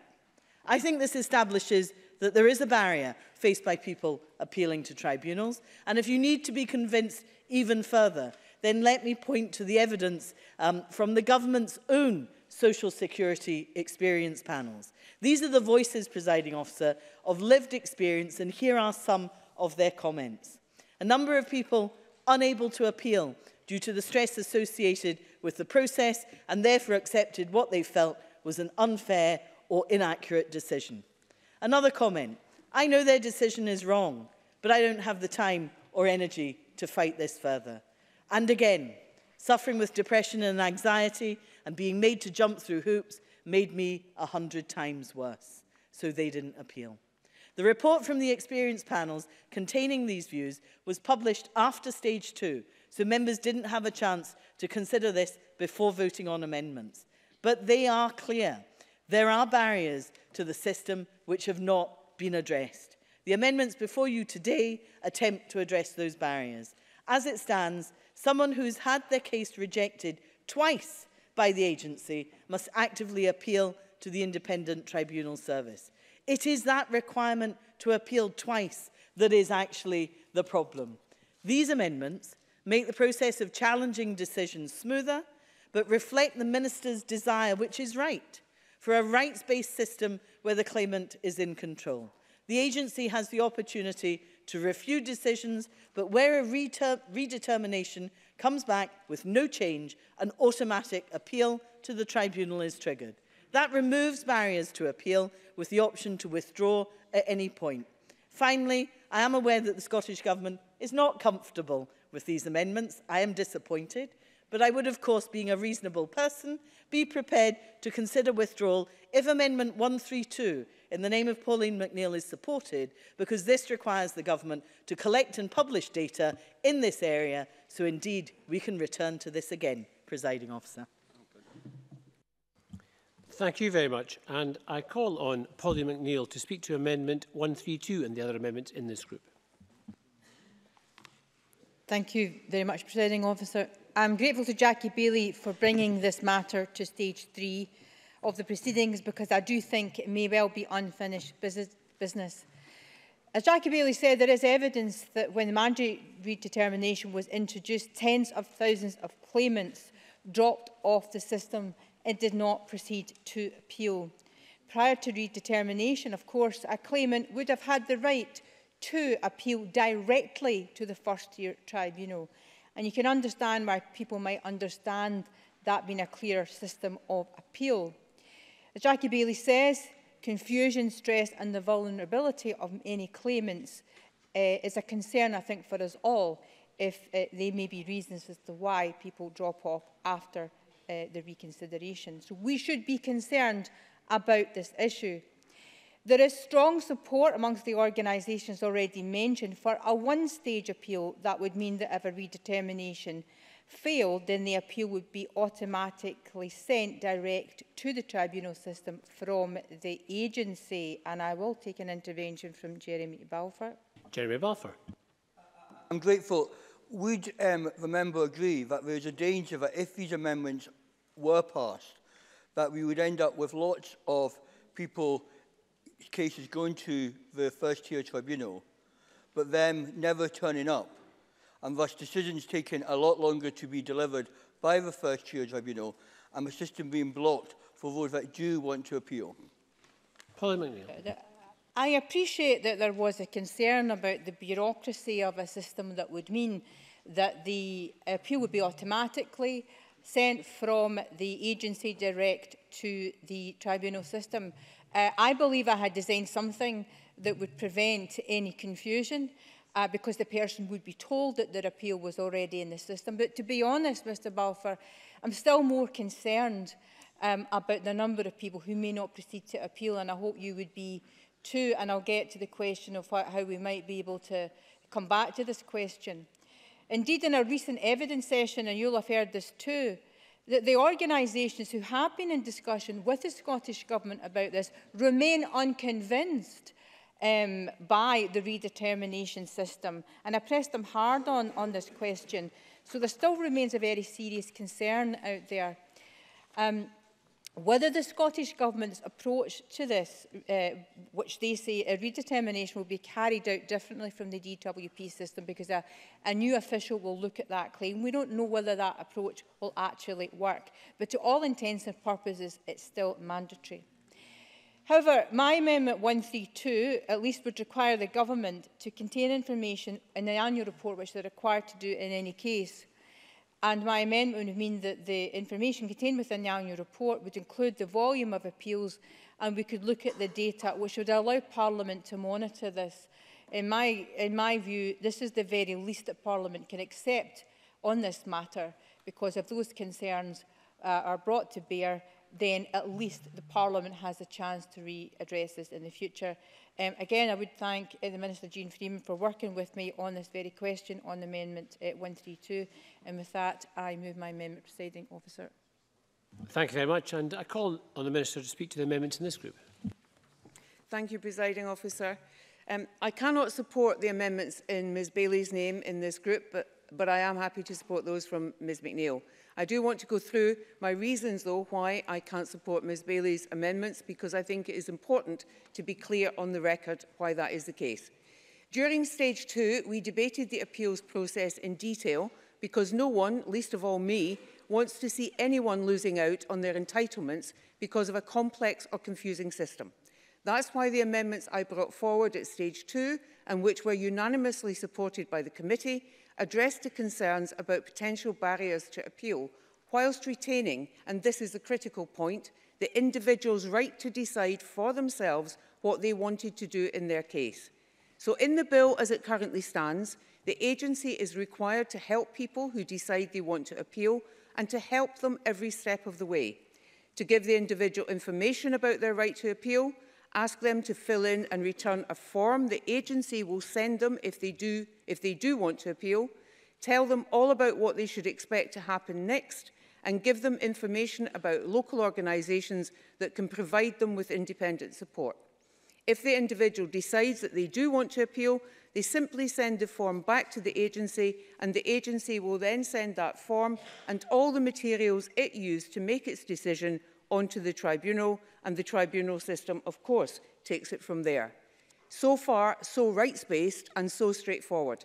The individual retains control of deciding what they want to happen in their own case. Precisely, I have to say, what the experienced panel members who have made comment on this have said they want.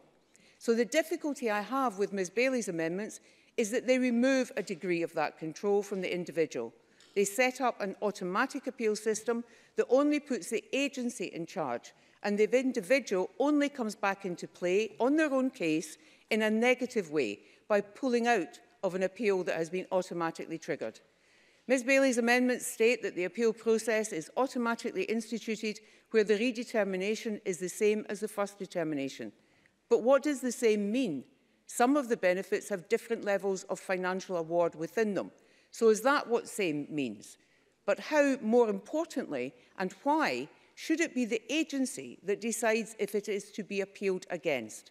That strikes me as fundamentally wrong. And with no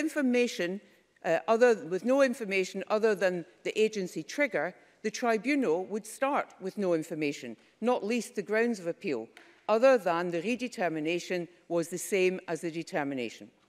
Now, I appreciate the intentions behind Ms Bailey's amendments to remove unnecessary barriers, so we ensure that where someone disagrees with the agency's decision, they are advised of and supported to challenge that decision through to first-tier tribunal if that is what they want to do. We have worked hard to do that and have positively introduced provision to ensure via short-term assistance that an individual is not financially discouraged from exercising that right to challenge. I'm not complacent about this, and that is why I'm happy to support Ms McNeill's Amendment 132 to monitor and report how the process currently in the bill is working so that we can continuously look to improve. I believe that is the right way and would ask members to support Ms McNeill's amendment, ask Ms Bailey not to press hers, but if she does, ask members to oppose. Thank you.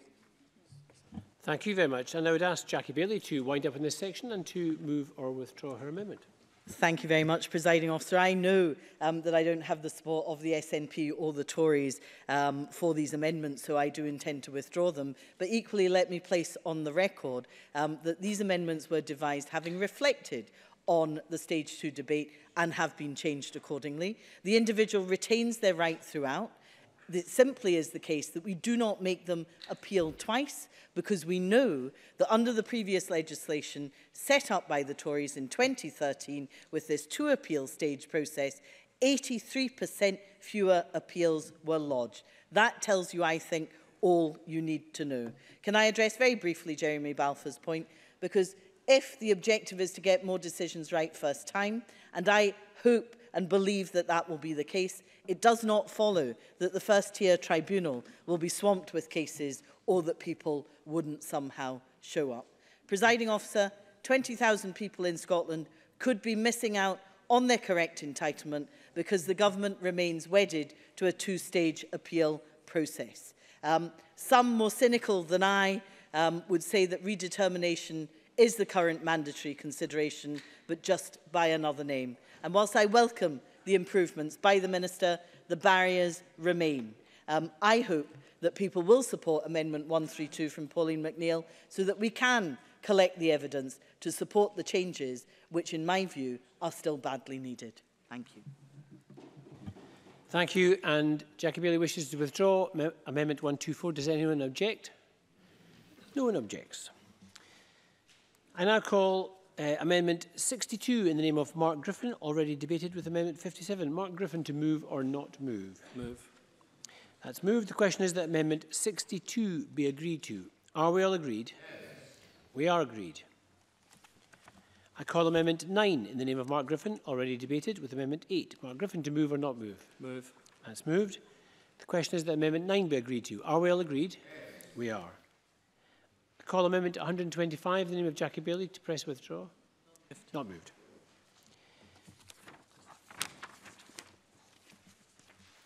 I call Amendment 126 in the name of Jackie Bailey. Not moved. I call Amendment 10 in the name of Mark Griffin, already debated. Mark Griffin, to move or not move? Move. That's moved. The question is that Amendment 10 be agreed to. Are we all agreed? Yes. We are agreed. Amendment 127 in the name of Jackie Bailey. Jackie Bailey, to move or not move? If it would be helpful, Presiding Officer, I'm happy to not move en bloc Amendments 127 to 131 in the interests of time.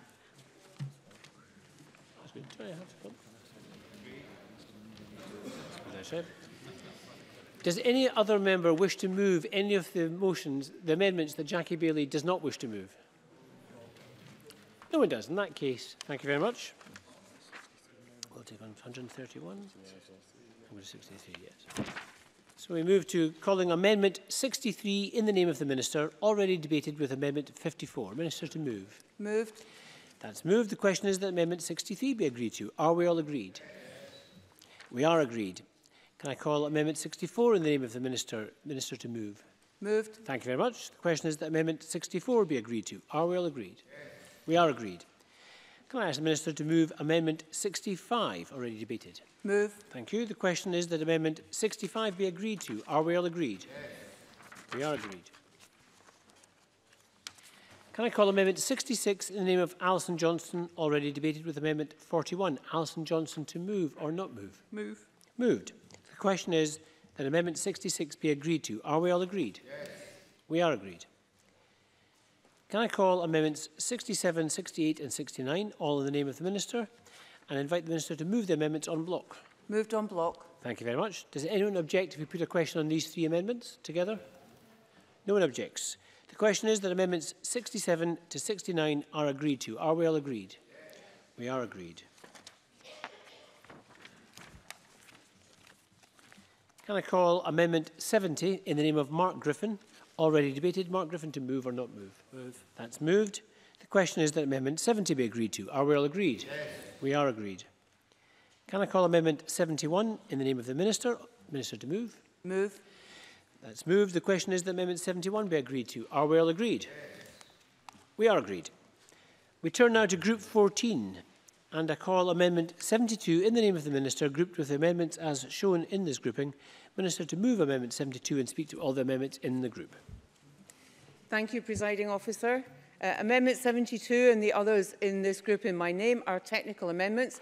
They clarify that overpayments made as a result of an individual failing to notify a change of circumstances after being told what changes of circumstance to notify may be recoverable.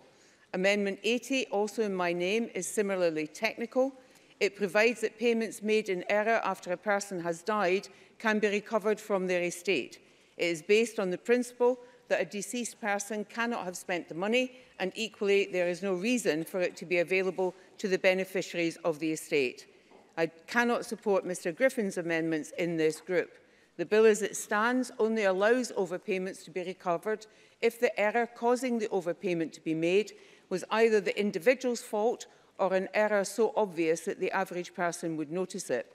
Mr Griffin's amendments 133, 135 and 136 are, I suspect, intended to change that approach so that an overpayment will only be recoverable if it can be proved that the error causing it would be obvious to the individual who received it.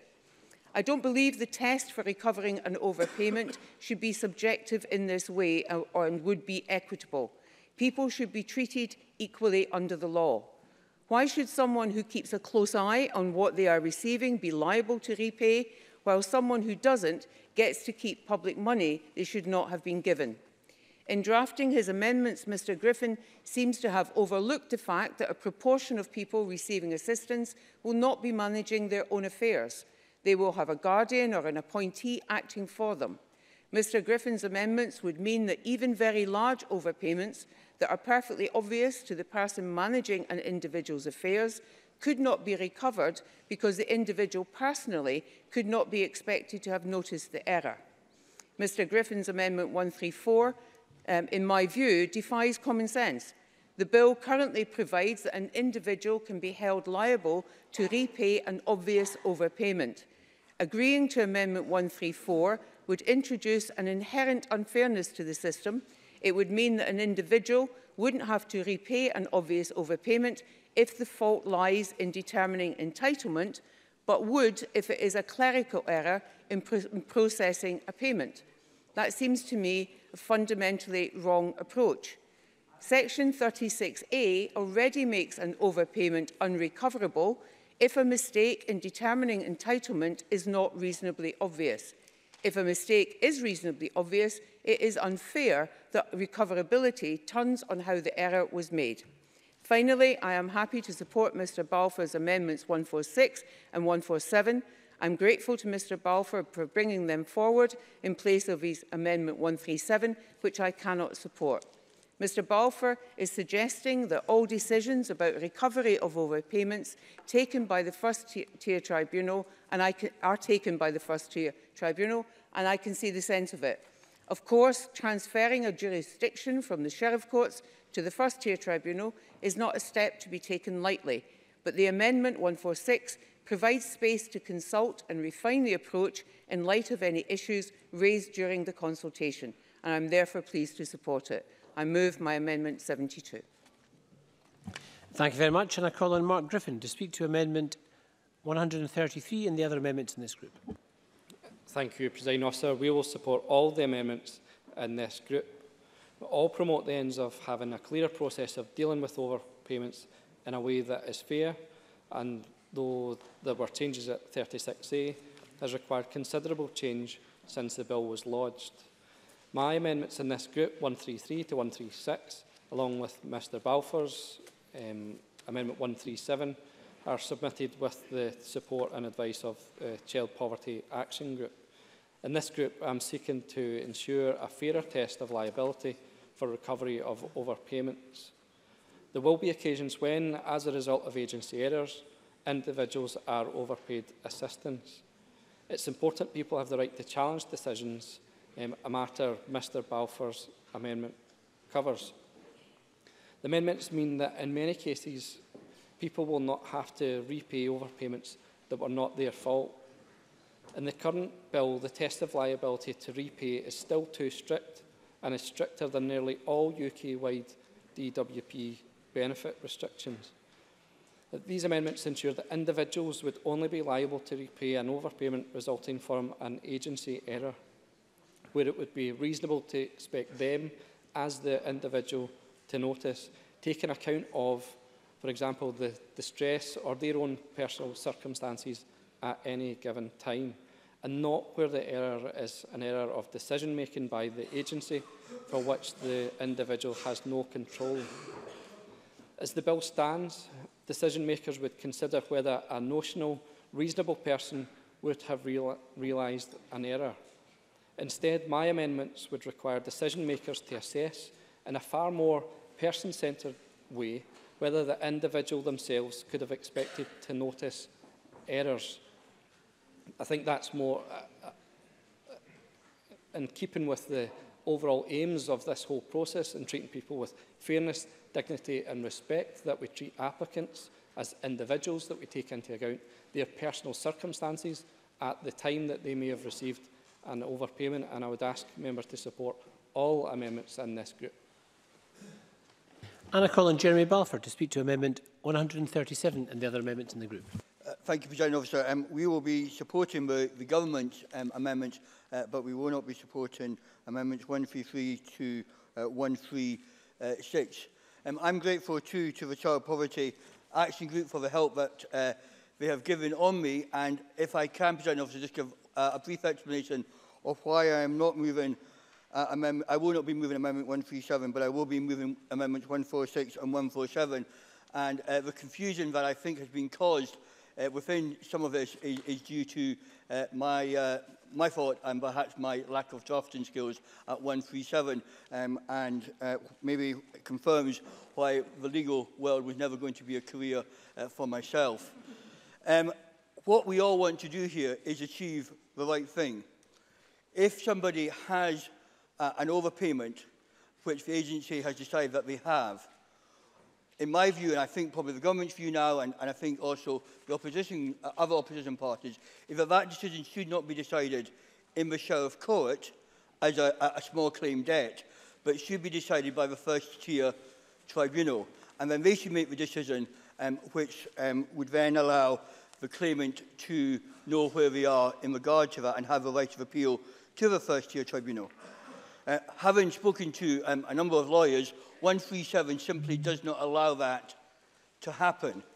If we were to pass 137, the agency would not be bound by the first-tier tribunal's decision, and the agency could then again go back to the Sheriff Court and take that action. And that seems to give, to me, two bites of the cherry to the agency, which is not the way forward. What I think 146 and 147, again, if we can get it right after the consultation and get the regulations written correctly, would make very clear that it would not be a debt recovery action in the first-tier tribunal, because that wouldn't have that power. It would simply be a decision of whether that claimant has had a valid decision made by the agency, yes or no. I think that is a much better place to do it than in the Sheriff Court. I think it allows those who can give advice and assistance to help people through that. I think although the first-tier tribunal can be a place that people feel concerned about, it does much better place than the Sheriff Court, which can be very intimidating indeed. So I think we all want the same thing here, and I do believe that if we do support Amendment 146 and 147, then we will get there. And I would look your permission, Presiding Officer, to withdraw 137 because I think it will add confusion and not be helpful going forward in regard to that. Thank you. Thank you very much. I'm going to call now Alex Cole-Hamilton to be followed by Alison Johnson. Thank you, Presiding Officer. The Liberal Democrats will support all amendments in this group that are pressed forward.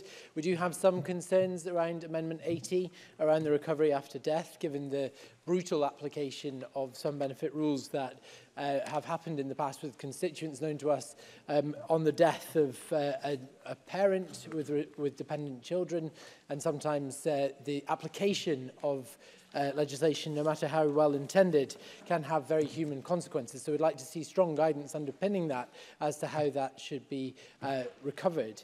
We'd also support the amendments in the name of Mark Griffin. I think there are some very helpful changes to the language which would make this section far fairer and again add some of that humanity that we've discussed earlier in the debate. And finally, just to lend my support to Jeremy Balfour, I too have been very effectively lobbied by the Child Poverty Action Group and make very important points about the fact that we already have a process for appealing the recovery of overpayments through the DWP. We need something similar in Scotland, and I think that 146 and 147 hit the right note.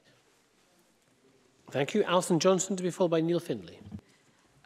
Thank you. I can confirm that the Scottish Greens will support all the amendments in the group with the exception at the moment of Amendment 80, and I'll reserve judgment until I hear the Minister's response, because we too share the concerns that Alex Cole-Hamilton has just raised. Amendment 80 allows Scottish ministers to recover assistance paid after death, and I was struck by the absence of limits on this power. It doesn't specify appropriate periods of time. In particular, it would empower to reclaim even small sums that were paid very soon after death. So can the Minister give assurances that this power will be used sparingly with humanity and in particular with regard to people's individual situation? Thank you. Thank you. And I call on Neil Findlay. Presiding Officer, I don't particularly want to speak on any of the amendments, but I think the issue I want to raise is in relation to these amendments in this group, and it's connected to another piece of legislation going through the Parliament.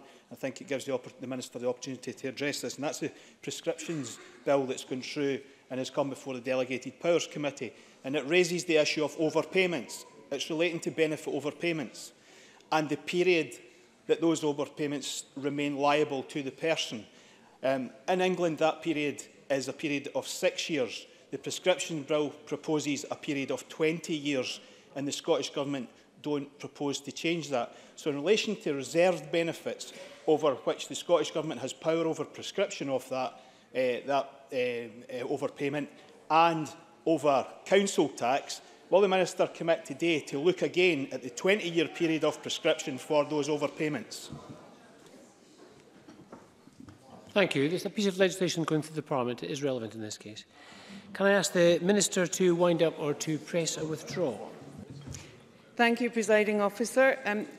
Given the scale of the payments that we will eventually be making, which will be more in 1 week than we currently do as a government in a year, it is, of course, entirely possible that mistakes will be made. The government has a duty to be responsible with public money and recover overpayments where it is appropriate to do so. But this must be balanced against fairness to the individual. The bill guarantees, the bill as it currently stands, guarantees that people will be treated fairly because an overpayment can only be recovered if it was caused by the individual's fault or is so obvious a reasonable person would notice it. The government must consider the financial circumstances of the person who owes the money, deciding if and when and how to recover it. An overpayment can only be recovered through deductions from future assistance payments, either with the agreement of the individual or if the individual unreasonably withholds agreement at a rate that is fair, having regard to the individual's financial circumstances. Mr Griffin would like the bill to say the recipient of an overpayment specifically has to have noticed it, and also to make recoverability turn on hair-splitting about different kinds of error. I have explained why it would be unfair to have a subjective test for deciding whether a liability exists, and that Mr Griffin's amendments would result in public money being unrecoverable in circumstances I do not think the public would either understand or consider fair. At stage 2, Mr Balfour and Mr Griffin both suggest that it might be better if debt recovery were pursued through the first-tier tribunal rather than the Sheriff Court. This will already be the case where recovery is sought through deductions from future assistance payments. It is only where ordinary civil recovery processes are being used that a case would go to the Sheriff Court. As I said, I have listened to Mr Balfour and to what he has had to say, and I can see the sense in his argument for having all cases go to the first-tier tribunal. There will be work to do in order to ensure that the transfer of jurisdiction in that way is done with full understanding and reflection and consideration, but I'm very happy to support his amendment and to undertake with him and others to work in that way. With respect to Ms Johnson, yes. Griffin. Amendment 146 and 147 that the Minister is supporting. Can the Minister say for the record if she believes that Amendments 146 and 147 create a right for individuals to appeal the decision on liability at the point the decision is made under Section 36A? Minister. Where the agency decides that an individual has been overpaid, the agency has done that on the basis of a determination. Such a determination is appealable, as we've already discussed in Chamber this afternoon, when we discussed the process by which an individual can pursue a challenge to the agency's decision. We've had this discussion many times in committee and also in this chamber, and I think the position is clear. In respect to what Ms Johnson asked in terms of the amendment around a recovery from a deceased estate, then we are, of course, seeking to have that option in our primary legislation, and will then work to produce guidance for the agency and otherwise working with others to ensure that the agency is clear about the balance it needs to strike should it wish to pursue that power that it would have. And with respect to Mr Finlay's question, which I'm afraid caught me and I suspect others unawares, I have little knowledge of what he is talking about. I think it's unfortunate he appears to have little knowledge about what we are talking about today, and I am unable to answer him. And the Minister to press Amendment 72? Yeah. To press. The question is that Amendment 72 be agreed to. Are we all agreed? Yes. We are agreed. Can I call amendments? Okay, order please, just order so we can hear the votes. Can I call amendments 73 to 75 in the name of the Minister, all previously debated, and invite the Minister to move amendments 73 to 75 en bloc? Moved en bloc. Does anyone object if I put these questions en bloc? No one objects. The question therefore is that amendments 73 to 75 are agreed to. Are we all agreed? We are agreed. I call Amendment 11 in the name of Pauline McNeill, already debated. Pauline McNeill to move or not move. 11 is moved. The question is that Amendment 11 be agreed to. Are we all agreed? Yes. We are agreed. Can I call Amendments 76, 77, 78 and 79 in the name of the Minister and invite the Minister to move the amendments en bloc? Moved en bloc. Thank you. Does anyone object if we put this question en bloc? No one objects. The question is that Amendments 76 to 79 are agreed to. Are we all agreed? Yes. We are agreed. Can I call Amendment 133 in the name of Mark Griffin, already debated with Amendment 72? Mark Griffin to move or not move? Move. That's moved. The question is that Amendment 133 be agreed to. Are we all agreed? No. We're not agreed. We'll move to a vote, and this will be a 1-minute vote first in this section. Members may cast their votes now on Amendment 133.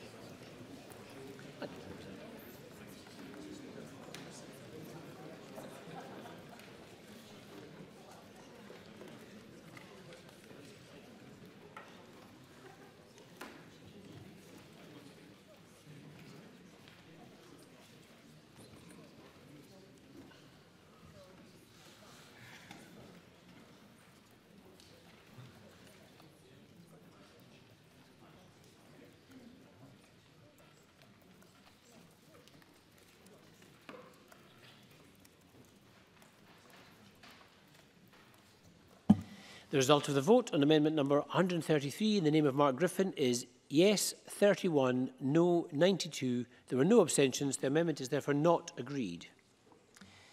Can I call amendment 134 in the name of Mark Griffin? Mark Griffin to move or not move? Move.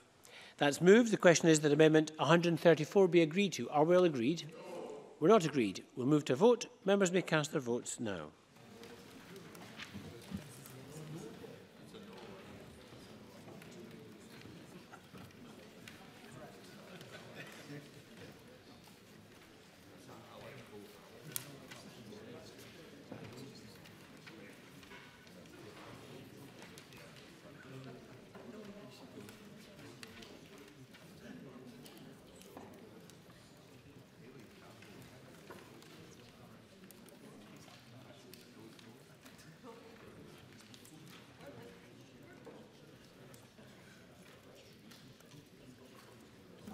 The result of the vote on amendment number 134 in the name of Mark Griffin is yes 32, no 91. There were no abstentions. The amendment is therefore not agreed.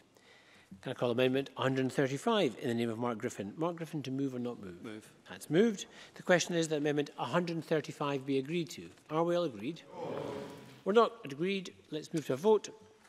Members may cast their votes now.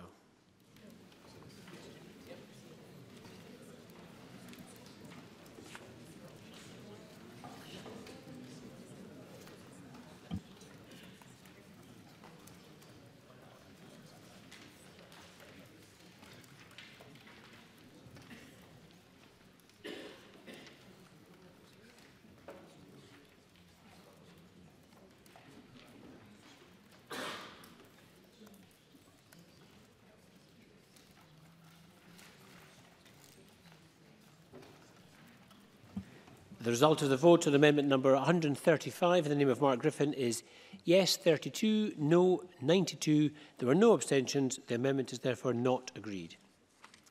I call amendment 136 in the name of Mark Griffin. Mark Griffin to move or not move? Move. That's moved. The question is that amendment 136 be agreed to. Are we all agreed? No. We're not agreed. We'll move to a vote and members may cast the votes now.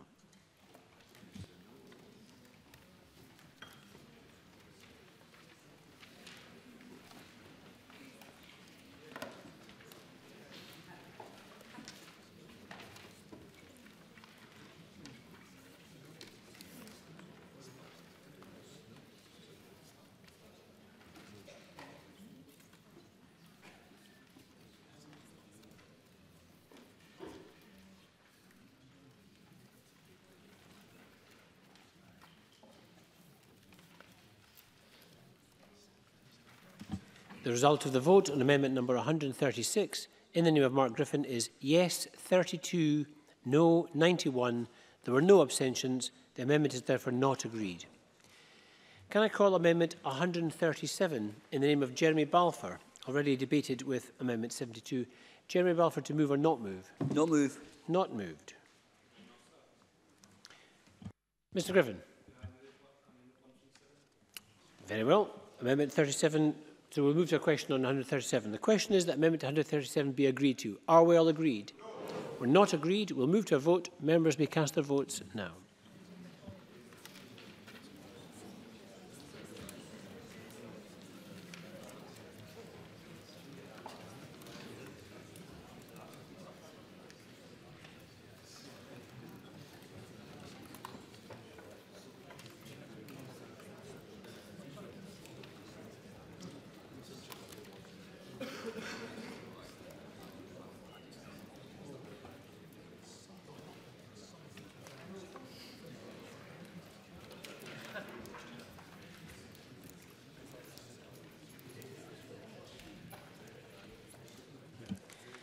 The result of the vote on amendment number 137 in the name of Jeremy Balfour is yes 32, no 91. There were no abstentions. The amendment is therefore not agreed.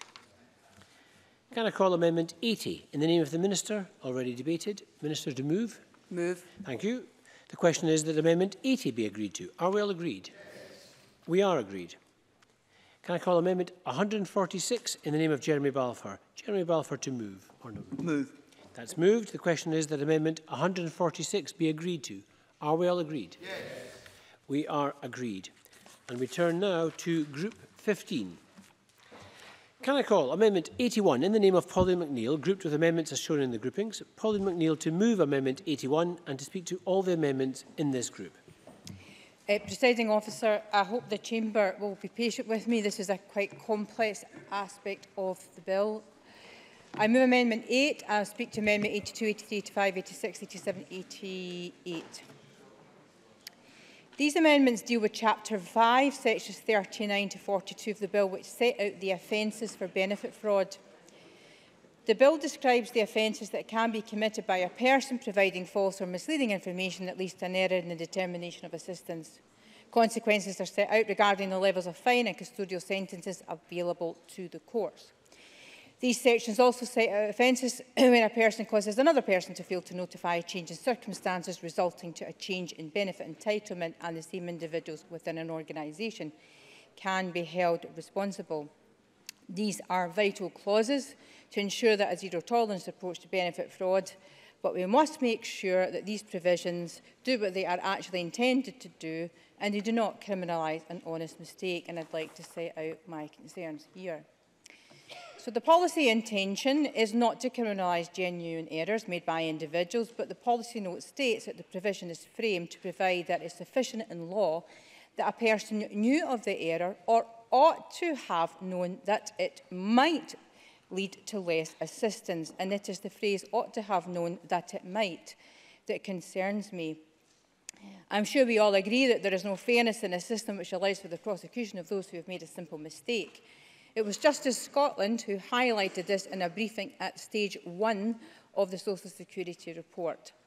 They highlight that the Social Security Administration Act section 111A is the most commonly used in the Scottish courts, and it will be immediately appreciated that there are significant penalties imposed in relation to a failure to notify changes affecting entitlement under a complex Social Security regulation. For example, the issue of whether a couple are to be regarded as cohabiting is one example of the difficulties which the courts have to resolve. And it's against this backdrop that the courts have interpreted the legislation strictly, requiring proof of the criminal standard of all the elements of the offence, and in particular that the prosecution would require to prove that a claimant knew that a change in circumstances would affect benefit. The UK legislation does not use the phrase ought to have known that it might have led to less assistance, and rather it uses the term knowingly. So for cases of alleged fraud for a reserved benefit, such as housing benefit, claimants will be prosecuted under this UK Act. But if it's a devolved benefit, such as carers allowance, for example, it will now be prosecuted under the new Social Security Act, but with a different form of words. And my concern is about the drafting of those words. We prosecute in the courts day in, day out on the section that I just outlined, and across the UK £1.9 billion has been recovered in benefit fraud, so it does work.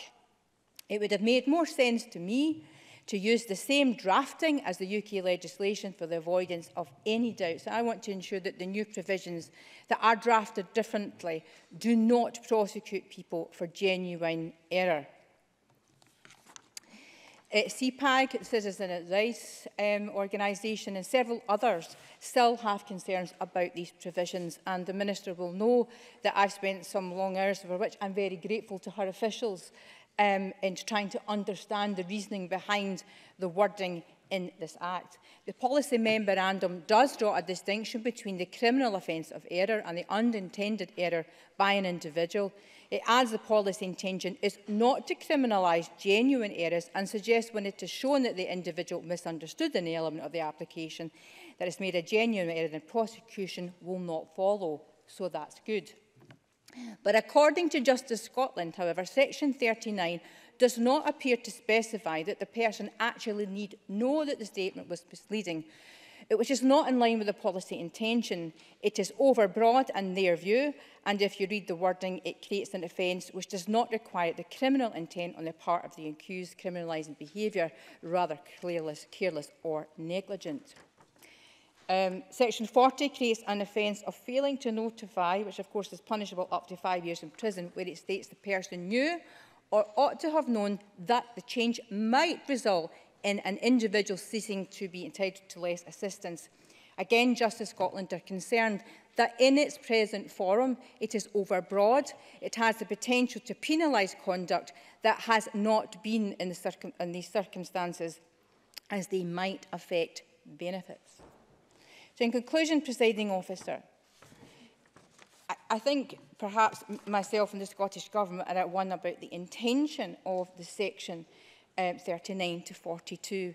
My concern is in the draftings of these provisions. I just think it would have been clearer to use the same wording as the UK statute. We prosecuted in the courts day in, day out. I also would like to thank the Minister for a letter that she issued to me on Monday following a conversation I had with her officials, and where it helpfully sets out to me the Government's intention in this regard, that with the defence of reasonable excuse, that it is not their intention to criminalise an honest mistake. I would be prepared not to press this, but I did need to outline my concerns on the record.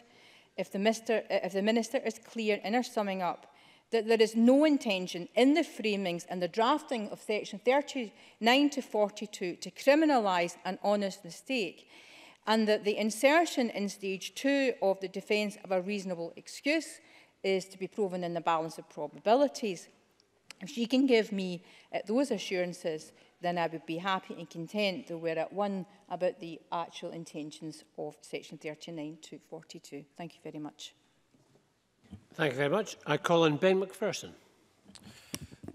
Thank you, Presiding Officer. I just want to reiterate my concerns with these proposed amendments that were stated at stage 2, in that I would have concerns about the amendments with regard to the burden of proof, what would prosecutors be expected to prove, and how would that evidencing be undertaken? Of course. Pauline McNeill. So this was raised, what would the prosecutor be required to prove if you have to prove that the person knew? What mystifies me about this is exactly the language of the UK statute I refer to, section 11A, which says you must show exactly that. But yet we prosecuted in the Scottish courts day in, day out, and across the UK have recovered £1.9 billion. So why would that not be good enough for the Scotland? And that's what mystifies me about it. Ben McPherson. I think I just refer to what was discussed at stage 2, and that the concept of knowingly, in order to evidence that whether false or misleading information had been knowingly given or not, is a concept that's legally problematic. Reassurances were granted at stage 2, and I think the reassurances that were in the letter to the Minister, and I acknowledge Pauline McNeill has stated that she would not press these amendments if further reassurance was given, again by the Minister in summing up, but I reiterate my points around the fact that I think the concept of being able to prove in the courts around whether false or misleading information had been given knowingly or not is legally problematic. Alex Cole-Hamilton. Thank you, Presiding Officer. Just to lend the support of these benches to Pauline McNeill's amendments, I think that a very welcome language shift in here, recognising that genuine mistakes do happen. We shouldn't, if we're building this as a humane, more humane social security system, then we shouldn't penalise people for errors they genuinely make. But if she is satisfied by the assertions of the Minister in her summing up, then so too shall these benches. Thank you. And I call on the Minister to speak to the amendments in this group. Thank you, Presiding Officer. As has been said, the amendments in this group were rejected at stage 2, but they relate to an important issue, so I can understand why Ms McNeill wished to raise them again. Before I put our position on the record and for the record make it clear what is in the bill, I should say that I can give, of course, Ms McNeill the assurance, and indeed Mr Cole-Hamilton, that it is our shared intent not to criminalise where an individual has made a genuine mistake or has a reasonable excuse. And again, to be clear, the term reasonable is a term widely understood across our courts and justice system. I remain firmly of the view that these amendments from Ms McNeill are unnecessary. Our policy is clear. We will treat people fairly, with dignity and respect. But we cannot be naive. Social security fraud is a risk, and public funds must be protected, not least so they are available to give assistance to those who are genuinely entitled to it. Section 39 makes it an offence to provide false or misleading information with the intention of obtaining assistance that the recipient is not entitled to. The offence already requires intent. There is no reason to add the word knowingly, as Amendment 81 would do. Section 40 makes it an offence to fail to notify a change of circumstances in breach of a duty to do so, if and only if the failure results in someone receiving assistance they should not, and the person has no reasonable excuse for the failure to notify. What this means is that if an individual claims to have a reasonable excuse, the legal burden to prove it is not a reasonable excuse falls on the prosecutor. But before a case even gets anywhere near a prosecutor, there will of course have been an agency investigation. If a person has a reasonable excuse, they can give it then and explain any other mitigating circumstances.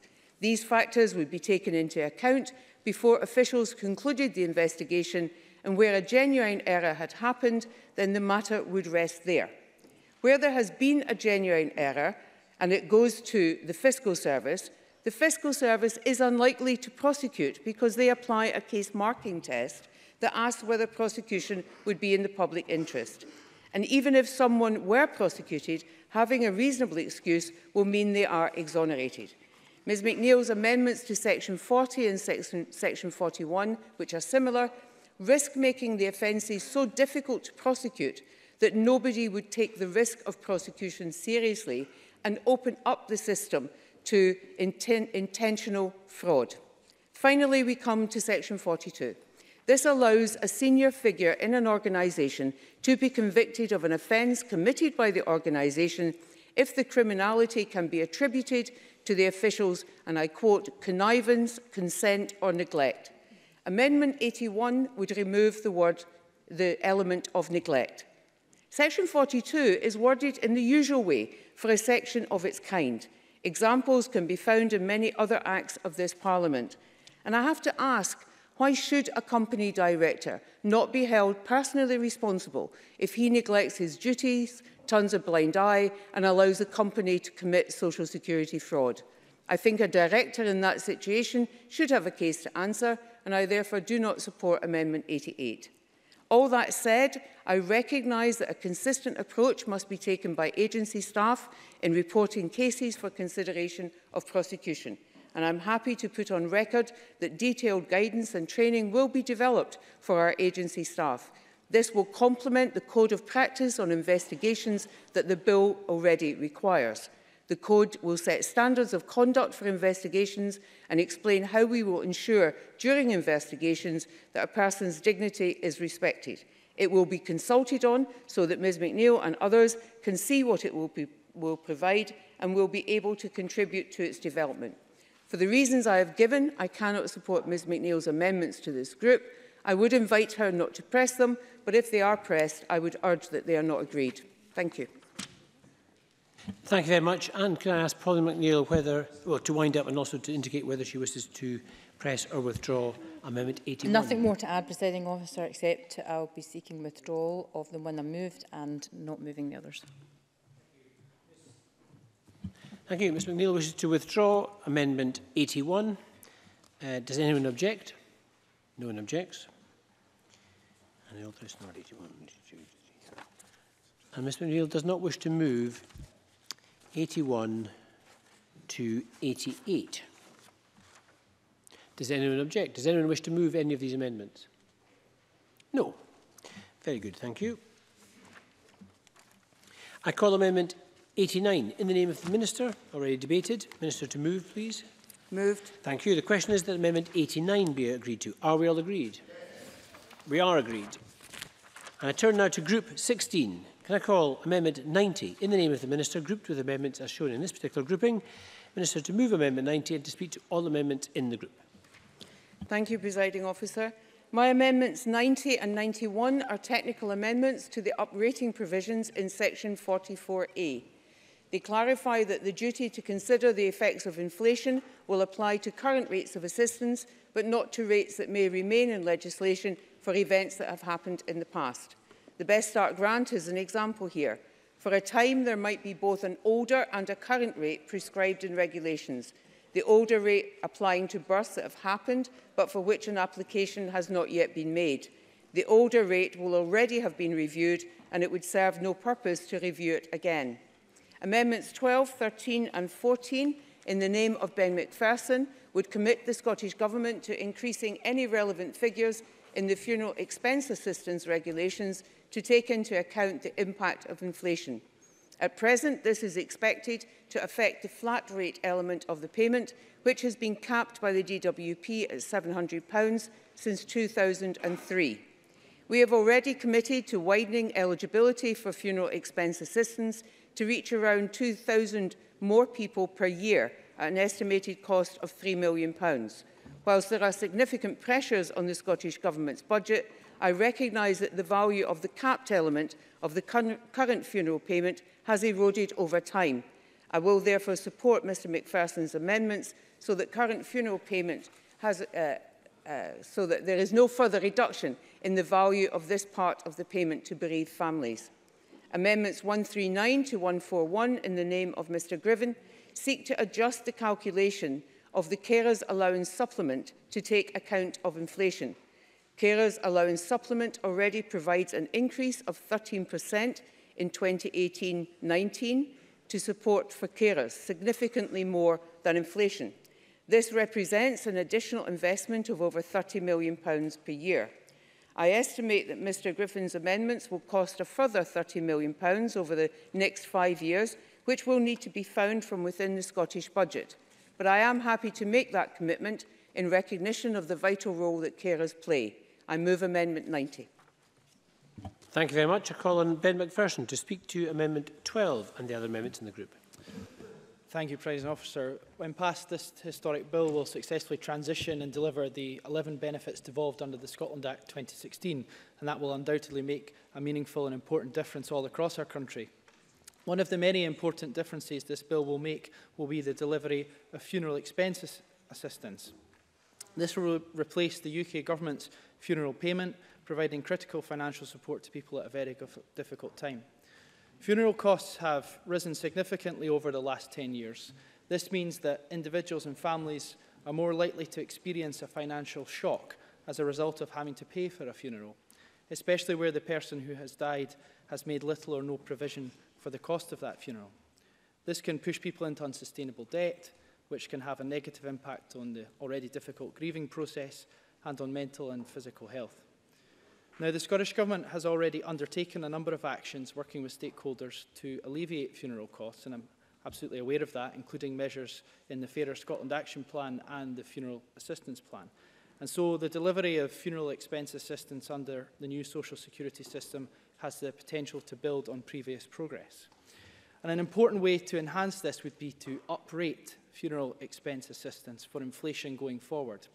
This is, of course, not just my view, but also the view of many others, including Citizens Advice Scotland. Presiding Officer, as drafted, The bill currently envisages uprating carers assistance, disability assistance and employment injury assistance, all of which I very much welcome. And if passed, amendments 12, 13 and 14 in my name would add funeral expense assistance to that list, making sure that in the years ahead, funeral expense assistance would keep pace with inflation, keep up with funeral costs and deliver critical financial support to people at a very difficult time. I believe that amendments 12, 13 and 14 are important. I'm grateful to the Minister for her support and would welcome the support of other MSPs. Thank you. Thank you very much. And I call on Mark Griffin to speak to Amendment 139 and the other amendments in this group. Thank you, Presiding Officer. We will be supporting all amendments in this group. And we welcome the Government's substantial movement on this issue. Well, it's always been their policy intention to provide uprating to disability assistance. Until Christmas, the position had been that uprating should not be in the legislation. And that is a welcome change, and we want to support that and improve on what the Government have offered. At stage 2, I amended the Government's amendment to afford carers the same protection they enjoy under the UK system. At stage 2, I also raised a discrepancy with the carer supplement that the formula at section 47 would mean that ministers will pass on the UK Government benefit freeze to carers. In amendments 139 to 141, I'm seeking to rectify that. Briefly, Presiding Officer, the link to job seekers allowance means that the supplement will be frozen. The Minister would be required to, as part of their uprating processes, determine what the inflated value of the combined supplement and underlying carers allowance should be, and so ensure that the higher amount is paid. And as I explained at stage 2, without this adjustment, the discrepancy would mean that the Scottish Government would save itself £5 million in 2019-20, while carers would lose out in real terms just a year after that very, very welcome boost, which the Government is to be congratulated for, of 13%. I welcome the Minister's support for these amendments and the fact that the Scottish Ministers will take full control over carers' allowance to iron out this anomaly when full competence for this benefit is taken on by Government. Thank you. Thank you very much. And I call Alison Johnson. Thank you. Scottish Greens will support all amendments in this group, but I would like to put on the record that we regret there is no commitment to uprate all benefits in line with relevant costs. This was a debate that we had and I lost at stage 2, but we will continue to ask the Government to pay the closest attention to this. We simply cannot have a system that suggests it is based on dignity and respect if people don't have enough money to have a reasonable standard of living. And so I really would urge the Government to continue to look at this. If living costs increase and benefits are frozen, as they have been, this will make life incredibly difficult for people. The benefit freeze has taken £300 million out of the pockets of 700,000 of the poorest people in Scotland, and I really do think a social security bill should uprate benefits automatically. Thank you. Thank you very much. And can I ask the Minister to wind up and to press or withdraw Amendment 90? I wind up formally, Presiding Officer, and press the amendment.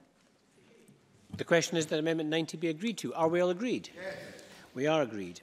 Can I call Amendment 91 in the name of the Minister? Minister to move. Moved. Thank you. The question is that Amendment 91 be agreed. Are we all agreed to? Yes. Thank you. Can I call Amendment 12 in the name of Ben McPherson? Ben McPherson to move or not move? Moved. Thank you very much. The question is that Amendment 12 be agreed to. Are we all agreed? Yes. We are agreed. Can I call Amendment 13 in the name of Ben McPherson?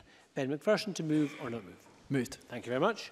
The question is that Amendment 13 be agreed to. Are we all agreed? Yes. We are agreed. Can I call Amendment 14 in the name of Ben McPherson to move or not move? Moved. Thank you very much. The question is that Amendment 14 be agreed to. Are we all agreed? Yes. We are all agreed. We turn now to Group 17, and can I call Amendment 138 in the name of Mark Griffin, grouped with Amendments 142 and 143. Mark Griffin to move Amendment 138 and to speak to all amendments in this group. Thank you, Presiding Officer. I move Amendment 138 in my name. I'm seeking to return to my amendment, which would put in place the mechanism to top up child benefit by £5 per week and give effect to the Give Me 5 campaign call. Now, that follows the announcement before Easter that the Government will now pursue the delivery of an income supplement to boost the low incomes of families and lift children out of poverty. That announcement is welcome, if not overdue. But detail will be in short supply for over a year, and for the children suffering in poverty now, they will have to wait until 2022. I want to touch on some of the points that I made at stage 2, but I think it's clear to the full chamber that there are few options open to the Government, and that it is only the top-up of child benefit that can deliver in the immediate and short term. Last year's Child Poverty Act confirmed this Parliament refuses to just turn a blind eye. The time for acting on those sentiments, however, is now. In the face of the transition to universal credit, the benefit freeze and further austerity, we can and we should set a different path. Inflation may now be falling, but the weight on family weekly budgets is still too much to bear. Only yesterday, the Trussell Trust published new data that showed 170,000 people had to ask for a food parcel last year, showing just how much families are struggling. And with child benefit losing its value for another year, this would assist over 500,000 families struggling from the impact of a Tory government. But more importantly, Presiding Officer, 30,000 children lifted out of poverty instantly. And the IFS predict that by the time of the next Holyrood elections, 1 in 3 children will be in poverty. A key to the Give Me 5 campaign's work is the recognition of the near universal uptake and eligibility criteria of child benefit make this the most appealing option to have the most immediate impact. Indeed, the Commission noted in Recommendation 23 that the Government must consider, and I quote, that the greatest financial impact alongside other relevant factors such as cost and complexity of delivery, take-up rates, income security and potential disincentives to move into work or increase earnings in order to identify the most effective option to impact on child poverty. Alongside this, the complexity of topping up the means-tested system, which is going through a period of huge transition, is beyond belief. Now, that alternative, topping up child tax credit, would also require the Government to top up universal credit and income support for the medium term. The modelled impacts based on 100% take-ups are of no use when 100% take-up remains an impossibility in the medium term. Now, the complexity, not to mention the risk to any supplement by endorsing the Tories' shambolic universal credit system is enormous, and the Government itself have cautioned against it. And finally, Presiding Officer, I heard comments at stage 2 about this amendment cutting across the budget process. And I said then, as I'll say it again, that I and my colleagues behind me would happily ride roughshod over the Scottish Government's budget if doing so would lift 30,000 children out of poverty, and I would do so every single day of the week.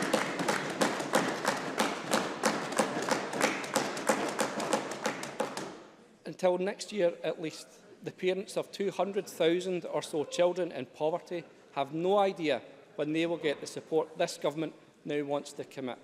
For that reason, I press Amendment 138, the only proposal on the table to lift 30,000 children out of poverty. Thank you, Presiding Officer. Thank you. Can I call Alex Cole-Hamilton to be followed by Alison Johnson? Thank you, Presiding Officer. The Liberal Democrats certainly have a lot of sympathy with the motives behind this group of amendments, but unfortunately cannot support it.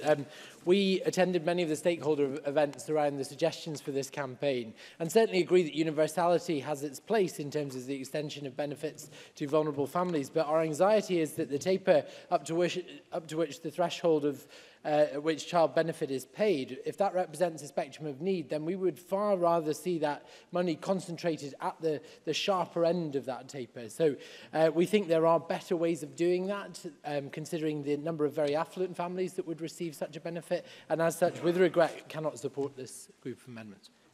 Alison Jones. Thank you, Presiding Officer.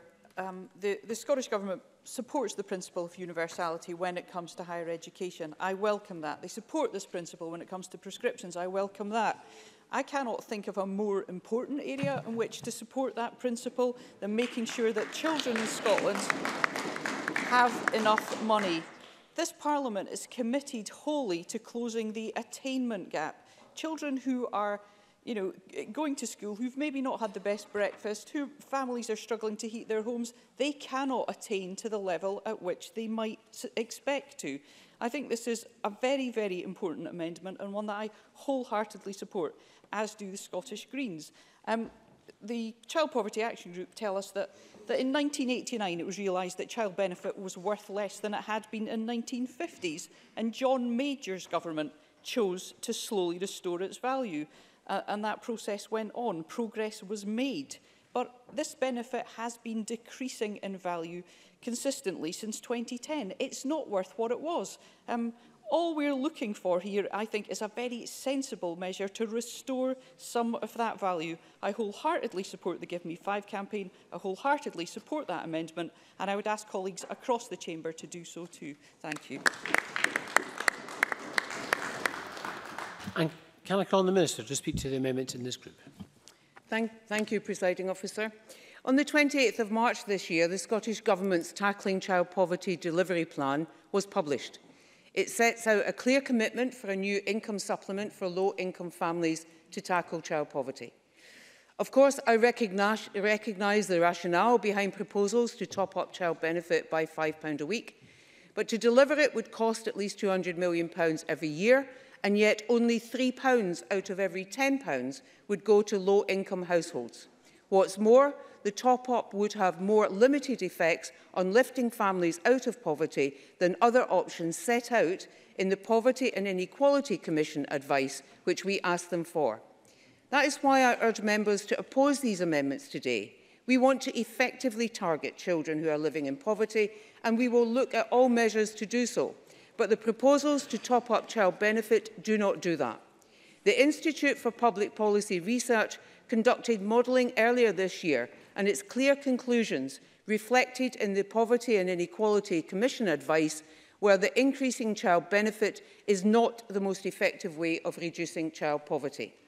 The Commission also rightly gave their expert independent advice that we should not only consider the most effective use of resource, but we should also give careful consideration to deliverability and to being able to get the money to those who needed it as quickly as possible. So it is a false premise, if I can just finish this point, it is a false premise to put before this chamber that passing this amendment will instantly see a £5 top-up, because the whole question of deliverability within our social security powers, as Mr Griffin and his colleagues well know, is part of a planned, very careful and incremental programme to ensure the safe and secure transfer of benefits for £1.4 million. And Mr Griffin may be happy to say that he would ride roughshod over the Scottish Government's budget process. Actually, he would be riding roughshod over this Parliament's budget process, and that is not something that I would countenance. So our income supplement will demonstrate our commitment to reducing child poverty, and that funds are used to best effect to reach those families most in need. I urge members to oppose these amendments today. And can I call on Mark Griffin to wind up and to press or withdraw Amendment 138? Thank you, Presiding Officer. The point has been made repeatedly by members who oppose this method, that there are better ways to spend this money. What are these better ways? Where are they? Where is the amendment that is going to lift children out of child poverty in this bill today that stands up against a £5 uplift in child benefit? The arguments against this policy are that it is universal and not all money goes towards families in poverty. Well, I don't receive any child benefit for any of my children. No member in here receives any child benefit for their children. It's not completely universal, but we don't hear any arguments against universality, as Alison Johnson pointed out, when we talk about tuition fees, when we talk about prescription charges. And so this amendment would be something I would expect the government would be able to wholeheartedly get behind, given their previous support for universal benefits. The Minister has also raised the low income supplement, and I will welcome the debate around the policy choices when it comes. There may be an option that the Minister puts on the table in 2, 3, 4 years' time, but the option on the table right now is to increase child benefit by £5. No other option. That option will lift 30,000 kids out of poverty right now. I ask members to support that amendment.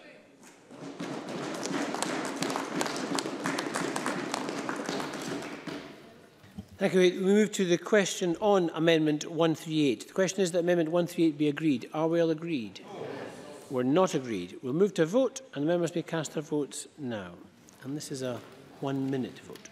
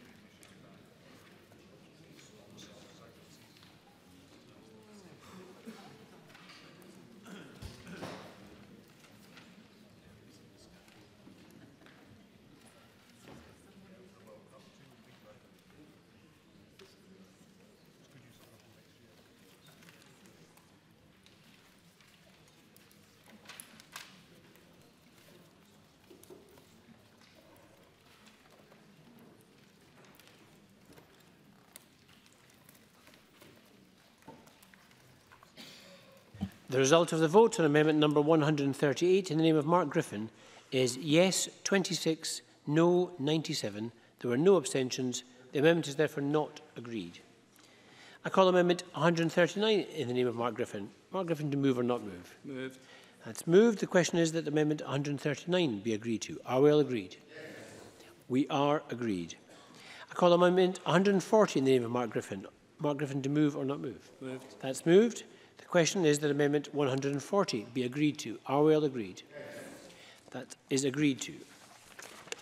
I call amendment 141 in the name of Mark Griffin. Mark Griffin, to move or not move?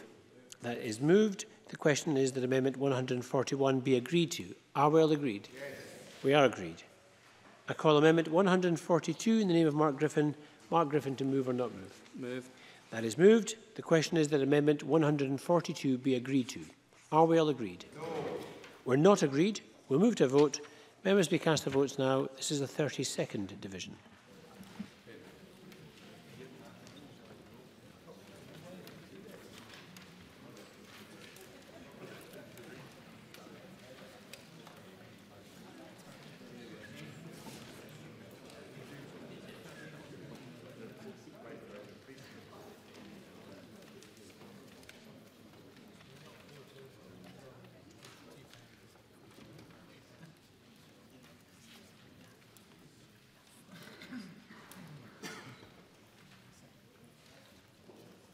The result of the vote on amendment number 142 in the name of Mark Griffin is yes 26, no 96. There were no abstentions. The amendment is therefore not agreed. Can I call amendment 143 in the name of Mark Griffin? Mark Griffin, to move or not move? Move. That is moved. The question is that amendment 143 be agreed to. Are we all agreed? No. We're not agreed. We'll move to a vote. Members may cast their votes now.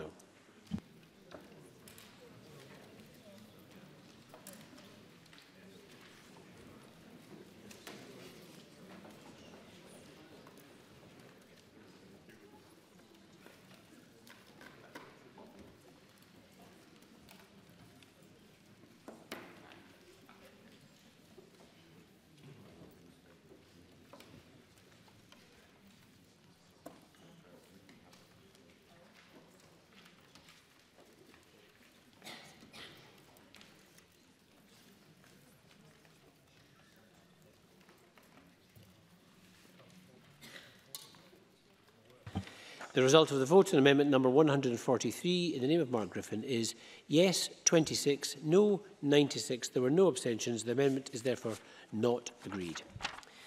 I turn now to Group 18 and I call Amendment 92 in the name of the Minister, grouped with the amendments as shown in this grouping.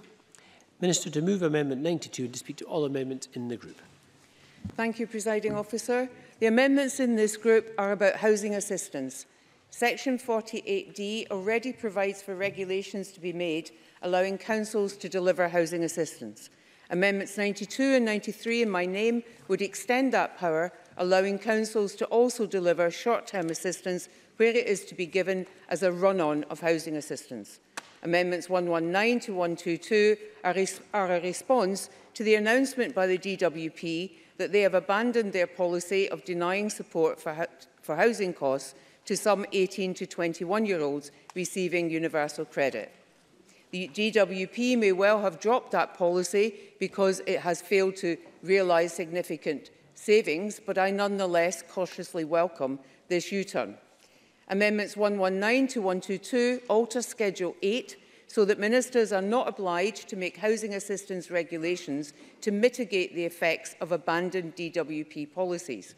The amendments cover the U-turn on 18 to 21-year-olds and also future-proof the bill for the day, if that ever comes, that a UK government drops either or both their bedroom tax and benefit cap policies. To be clear, though, the amendments only remove the duty on the Scottish Government to provide housing assistance to mitigate those DW policies, if and for so long as the DWP is not pursuing them. I can assure members that the existing mitigation scheme for 18 to 21-year-olds will remain in place for as long as it is required. It is regrettable that the Scottish Government and local authorities have invested both time and funds over the last year in mitigating a policy which was always both unfair and unworkable. I wish the UK Government had listened to the sense we spoke at the time, and this inconvenience and waste could have been avoided. I move Amendment 92. Thank you very much, Minister. And there are no other members wishing to speak in this particular section, so I think we'll just go straight to the vote. The question is that Amendment 92 be agreed to. Are we all agreed? Yes. We are agreed. Can I call Amendment 93 in the name of the Minister? Minister to move. Moved. Thank you very much. The question is that Amendment 93 be agreed to. Are we all agreed? Yes. We are agreed. I call Amendment 132 in the name of Pauline McNeill, debated earlier with Amendment 124. Pauline McNeill to move or not move? Move. That is moved. The question is that Amendment 132 be agreed to. Are we all agreed? Yes. We are agreed. Turn now to Group 19. And I call Amendment 144 in the name of Mark Griffin, in a group on its own. Mark Griffin to move and speak to Amendment 144. Thank you, Presiding Officer. I move Amendment 144. That amendment seeks to place in law a requirement on ministers to bring forward regulations under Section 30 of the Scotland Act, which ensure that payments of universal credit are automatically split between both members of a couple, allowing an opt-out should a couple wish to retain a joint payment. I'm pleased that this amendment has achieved a broad coalition of support from organisations including the SCVO, One Parent Family Scotland, Advocate Poverty Alliance, Scottish Women's Aid, Engender and the National Association of Welfare Rights Advisors. The amendment transposes the restrictions included in the Scotland Act and requires the regulation to follow a set policy objective to automatically split the payment. Those split payments can be requested under the current system. They are massively underused and underpublicised. Now the focus of the Work and Pensions Select Committee, split payments are getting the attention they deserved. Last month, the EHRC released research that universal credit single household payments to couples had contributed to a drastic shift in income from women to men as a result of the introduction of universal credit. As I indicated at Stage 2, the policy would follow that proposed by the Minister's colleague, Philippa Whitford. At Westminster, Ms Whitford is pursuing a Members' Bill to automatically split payments, but was just last week told that this is not supported by a callous Tory government intent on maintaining the single payment mechanism within universal credit a system criticised by the United Nations. In the consultation on social security, there was overwhelming support for universal credit to be split between the members of a household, from 99% of organisations and 78% of individuals. 74% believe payments should be split automatically. That would aid gender equality in the Scottish social security system by promoting financial autonomy and help to protect women and children from financial and domestic abuse. And as much as I would want it to, this amendment doesn't require ministers to rush to establish a split payment scheme and removes the timescale included at stage 2. The amendment rightly requires the minister to continue her consultation with the DWP. That is in itself a requirement of the power in the Scotland Act. In recent question responses, the minister said, a year after the Cabinet Secretary first promised progress in this area, that officials are discussing with the Department for Work and Pension the feasibility, operational and cost implications of these different policy options. And to date, we have not been told of the progress of these meetings and discussions, and I would appreciate it if the Minister can say when they started and what stage they're at, since clearly the DWP officials that we had at the Social Security Committee, unfortunately, were not able to. I am, however, thankful to the Minister's discussions with me on the matter of split payments. I'm content that she too wants to see split payments delivered, and the precise commitment on whether she wants a choice to split or automatically help women and their children. And I hope that she can give the support today by supporting Amendment 144. Thank you. Thank you. I call on Ruth Maguire to be followed by Alex Cole-Hamilton. Ruth Maguire. Thank you, Presiding Officer. I support the introduction of automatic split payments. The situation that we have at the moment with a joint payment unless otherwise specified is problematic on 2 levels. Returning to a single male breadwinner model is damaging and regressive in general, but it's particularly dangerous in the context of domestic abuse, where financial coercion is often used as a tool by perpetrators. 85% of domestic abuse survivors who spoke to the charity Women's Aid said that the act of applying for split payments could anger their partner and make the abuse worse. The Scottish Government is in ongoing discussions with the DWP on how it can introduce automatic split payments in a way that's both technically feasible within the IT systems and financially viable and justifiable for the Scottish taxpayer. This is clearly a complex and time-consuming task. At last week's Social Security Committee meeting, a DWP representative, in answer to Mark Griffin, reiterated the complexity of the issue and stated that there's no timetable for when an agreement might be reached. This delay and complexity could of course be avoided if the UK Government could be pressured into fixing the issue at source. There is also another far more important reason for calling on the UK Government to fix this issue at source, and that is that domestic abuse doesn't stop at the border. This is an issue for all women, and the best outcome is not the Scottish Government negotiating an exception from the rest of the UK, but one where the UK Government fixes the problem at source for the whole of the UK. For both these reasons, for the complexity of negotiating an exception and the importance of this issue to women across the UK, I would urge Mark Griffin and his colleagues to redouble their efforts on pressuring their UK colleagues to call on the UK Government to fix this issue at source, and they can of course do this not least by supporting the private members' bill published last month by my Ayrshire colleague Philippa Whitford MP, which calls on the UK Government to make split payments default. That would be the best outcome for women across the UK. I call Alex Cole-Hamilton to be followed by Alison Johnson. Thank you, Presiding Officer. I'm very grateful, as are these benches, for Mark Griffin bringing this very important amendment forward. I served for 3 years on the Ministerial Task Force on Violence Against Women, and I'm absolutely committed to this as a policy shift, because financial dependence is used as a tool of coercive control in abusive relationships, and this is a very, very important step to eroding that dominance that men who abuse their partners can have. So absolutely grateful to Mark Griffin for bringing this forward and assure him of the support from these benches. And Alison Johnson. Thank you, Presiding Officer. I feel that sadly this is more of the same. thoughtless, mindless attack on women that we've seen so often from Westminster. We know that 70 to 85% of cuts have been targeted at women, because that level of cut can't be accidental. And who in this day and age would introduce single household payments? I really do think this is a serious concern. There is a lot wrong with universal credit, and this is just another aspect that isn't fit for the times in which we now live.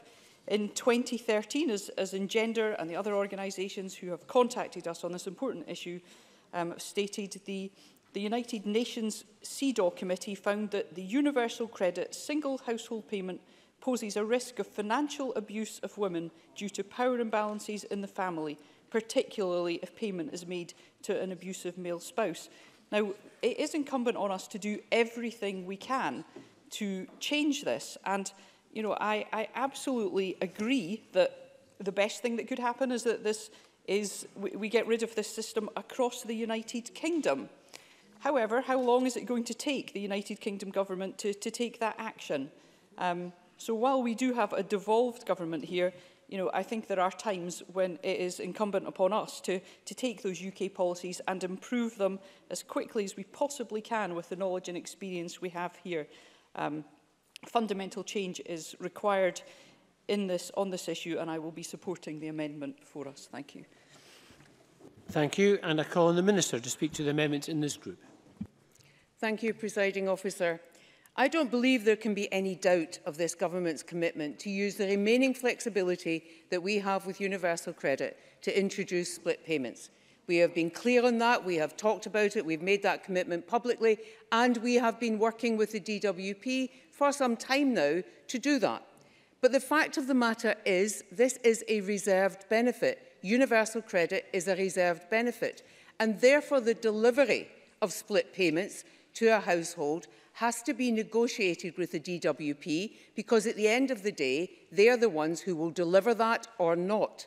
We have continued to have those discussions, but as members will be aware, not least members in the Social Security Committee, we had an agreement with the DWP about the abolition of bedroom tax at source. We had an agreement around a date about the abolition of bedroom tax at source. The DWP, under pressure for other priorities they considered more important, have now moved that date back a year.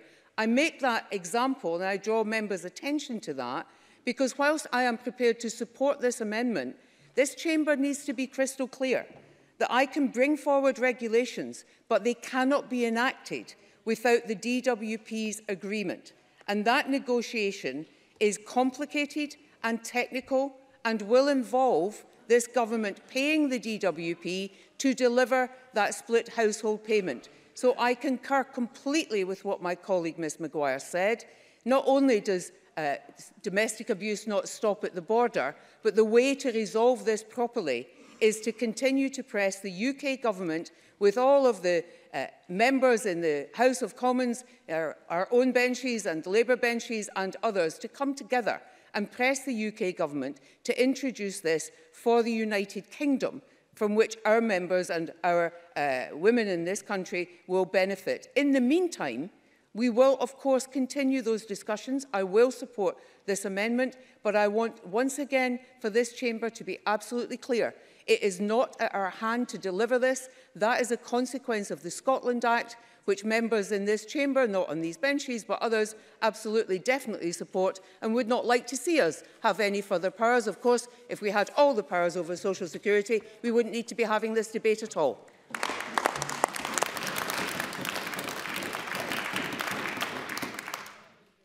Thank you. And Mark Griffin to wind up and to press or withdraw Amendment 144. Thank you, Presiding Officer. In pressing Amendment 144, I'd like to thank members who have spoken in support of the amendment. I'd like to give Ms Maguire an absolute assurance that members of the Labour Party in this chamber and in Westminster will be redoubling our efforts to see the solution that we are proposing across the whole of the UK as the ideal solution. But in the absence of any movement from a seemingly uncaring Tory government who wish to perpetuate a system where women are put at risk of financial domestic abuse, then it's right that we take the action that we can here, and I ask all members to support the amendment in my name and redouble their efforts to implementing this right across the whole of the UK. The question is that Amendment 144 be agreed to. Are we all agreed? Yes. Are we all agreed? Yes. We are agreed. Can I call Amendment 15 in the name of Mark Griffin? Already debated with Amendment 41. Mark Griffin to move or not move? Move. That is moved. The question is that Amendment 15 be agreed to. Are we all agreed? Yes. We are agreed. Can I call Amendment 94 in the name of the Minister? Minister to move formally? Move formally. The question is that Amendment 94 be agreed to. Are we all agreed? Yes. We are agreed.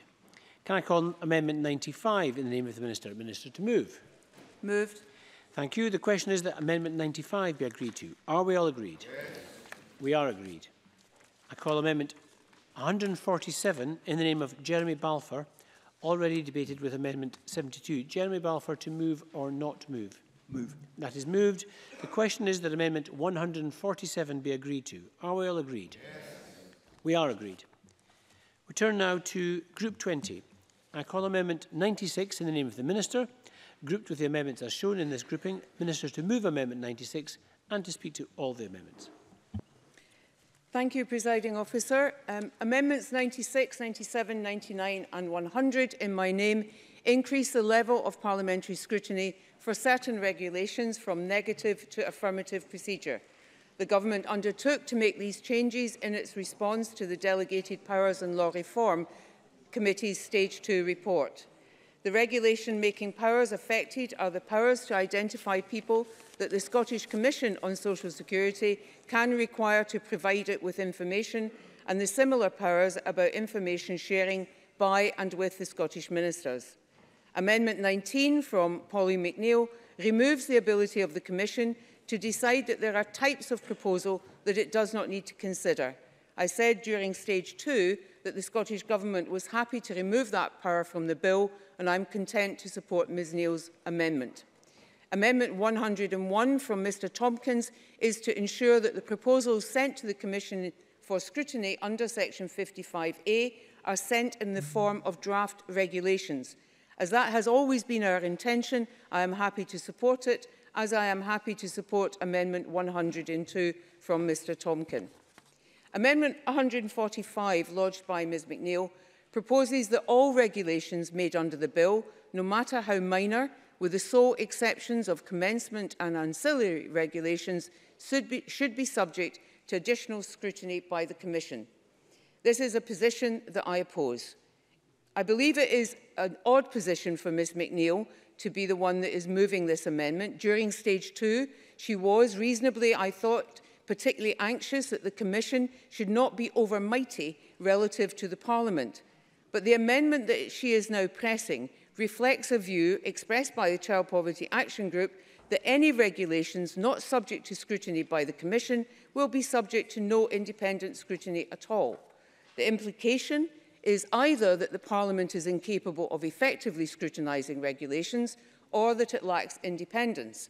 I do not accept either of those. To be clear, those regulations that the bill does not require to be put to the Commission will still be scrutinised by the Parliament, in most cases through affirmative procedure. The purpose of having a commission of experts on social security is, amongst other things, so that Government and Parliament will receive expert advice on complex matters of social security policy, the interaction between the Scottish social security system and the UK system, and so on. Just because regulations are made under a Social Security Act doesn't necessarily mean they raise issues requiring social security expertise. For example, the issues that will be raised by regulations under Section 43 conferring investigatory powers are justice matters. Regulations under subsection 2 and 5 of Section 48C are about data sharing. This Parliament is well able to scrutinise regulations on those matters and a wide range of others. It has been managing that for coming up to 20 years. And if Parliament wanted the Commission's help particularly, the bill allows it to ask for a report. That is as it should be. The Parliament is in control and can take advice from whomever it wants. I therefore urge members not to support Amendment 145 and move Amendment 96. Thank you very much. I call Adam Tompkins to speak to Amendment 101 and the other amendments in the group. Thank you, Presiding Officer. I'm grateful to the Minister for her support for Amendments 101 and 102 in my name. I support all of the amendments in this group except for Amendment 145, and the reasons for the Conservatives not supporting Amendment 145 are identical to the reasons just articulated by the Minister. I call on Pauline McNeill to speak to Amendment 16 and the other amendments in the group. Thank you, Presiding Officer. I welcome what the Minister said on Amendment 16, so I'll address Amendment 145. As the bill stands, there are important regulations, for example, on applications and decision-making on overpayment and fraud that do not need to be referred to the new Commission. The amendment places a duty on Scottish ministers to refer proposals for regulations that are not already covered by Section 55 to the newly established Scottish Social Security Commission. The Commission may or may not decide to prepare a report, but it established a light touch scrutiny process, and this procedure will allow for an expert independent scrutiny of often complex secondary legislation. Just to outline the, which has the potential to impact on individual rights, entitlements and experience of the Scottish Social Security system. The Commission's discretion as to whether a report is necessary will ensure scrutiny is provided in an appropriate way, without encroaching unnecessarily on the Scottish Parliament's time or the time and the resources of the Commission. So the functions that would be affected by Amendment 45 that are not currently covered would be the form of applications, functions of the Commission itself, the period of a redetermination for an application, the time period ministers are allowed to make a determination, rules around lifetime awards, automatic payments, investigation-making powers, in particular to enter and search as well as creating offences, top up on all the powers and rules round about them, carer supplement as to who is a qualifying person, power to repeal, carer supplement, information sharing, naming new persons and persons who they can share with, DH, the discretionary housing payment rules, and who the Commission can extract relevant information from, and the numbers that make up the Commission. It's quite a long list of issues which do not currently require to go to the Commission, and on the balance I felt that the Commission should have the opportunity to prepare a report should it so wish. Thank you, Presiding Officer. Thank you very much, and I call on the Minister to wind up in this group. Thank you very much, Presiding Officer. I will be brief. I'm only going to concentrate on Amendment 145. There is a presumption behind that amendment that no Commission scrutiny equals no scrutiny at all.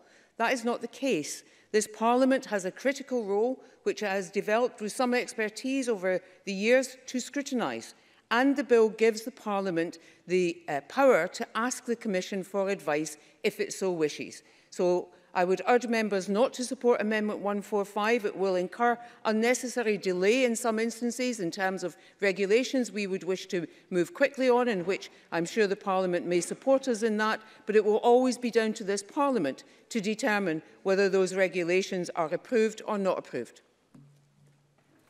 Thank you very much. The question, therefore, I will state the question, is that Amendment 96 be agreed to. Are we all agreed? We are agreed.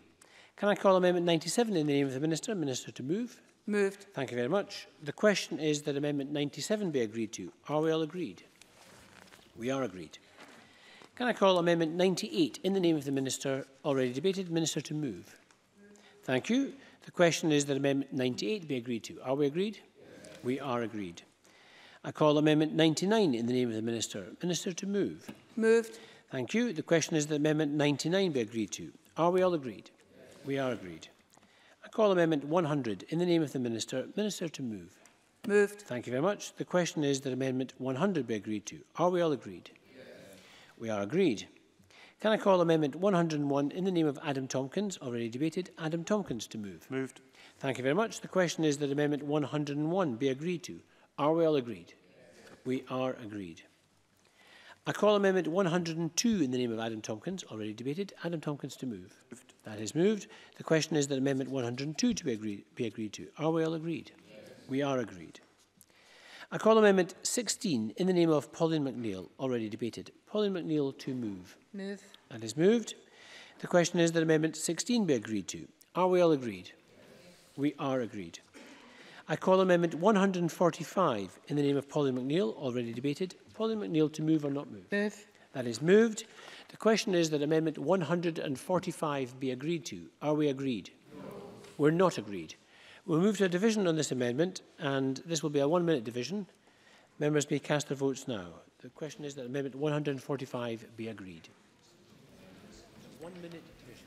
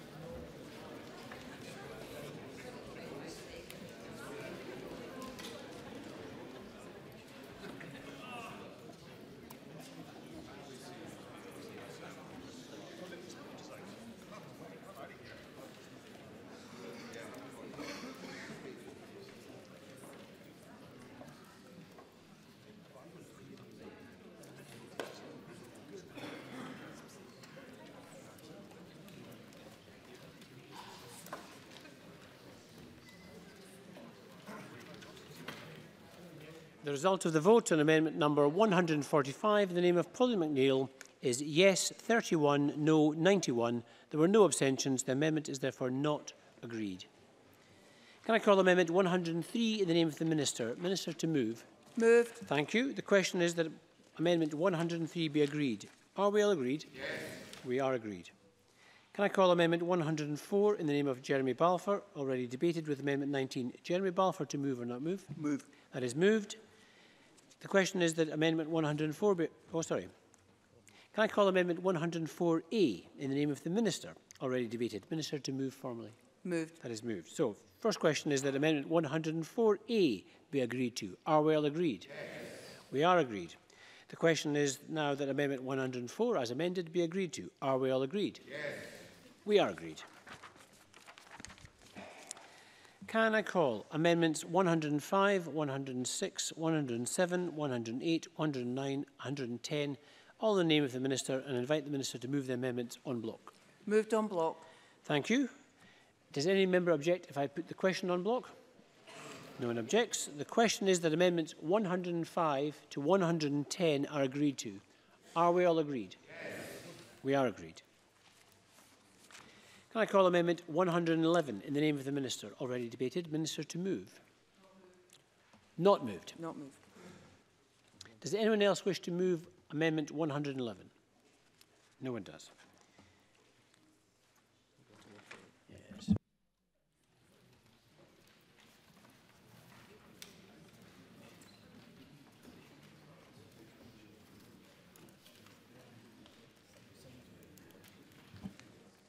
Can I call amendment 148 in the name of the Minister, already debated with amendment 53? Minister to move?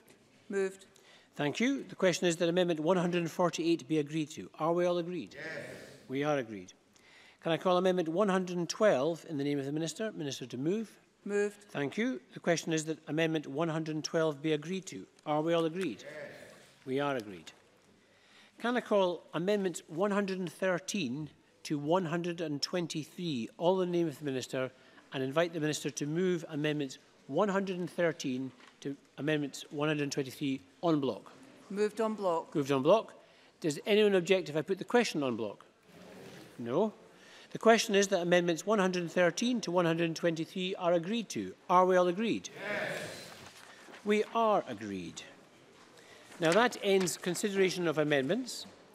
And at this stage, members will be aware I am now required under standing orders to decide whether or not, in my view, any provision of this bill relates to a protected subject matter. That is, anything that modifies the electoral system in Scotland. In the case of this bill, no provision does anything of the sort. Therefore, the bill does not require a supermajority to be passed at stage 3. Now, I propose that we just take a short break before we move on to the debate stage, and we will resume at 5 to. So we'll come back in 8 minutes' time at 5 to 6. Okay? Parliament suspended for a few minutes.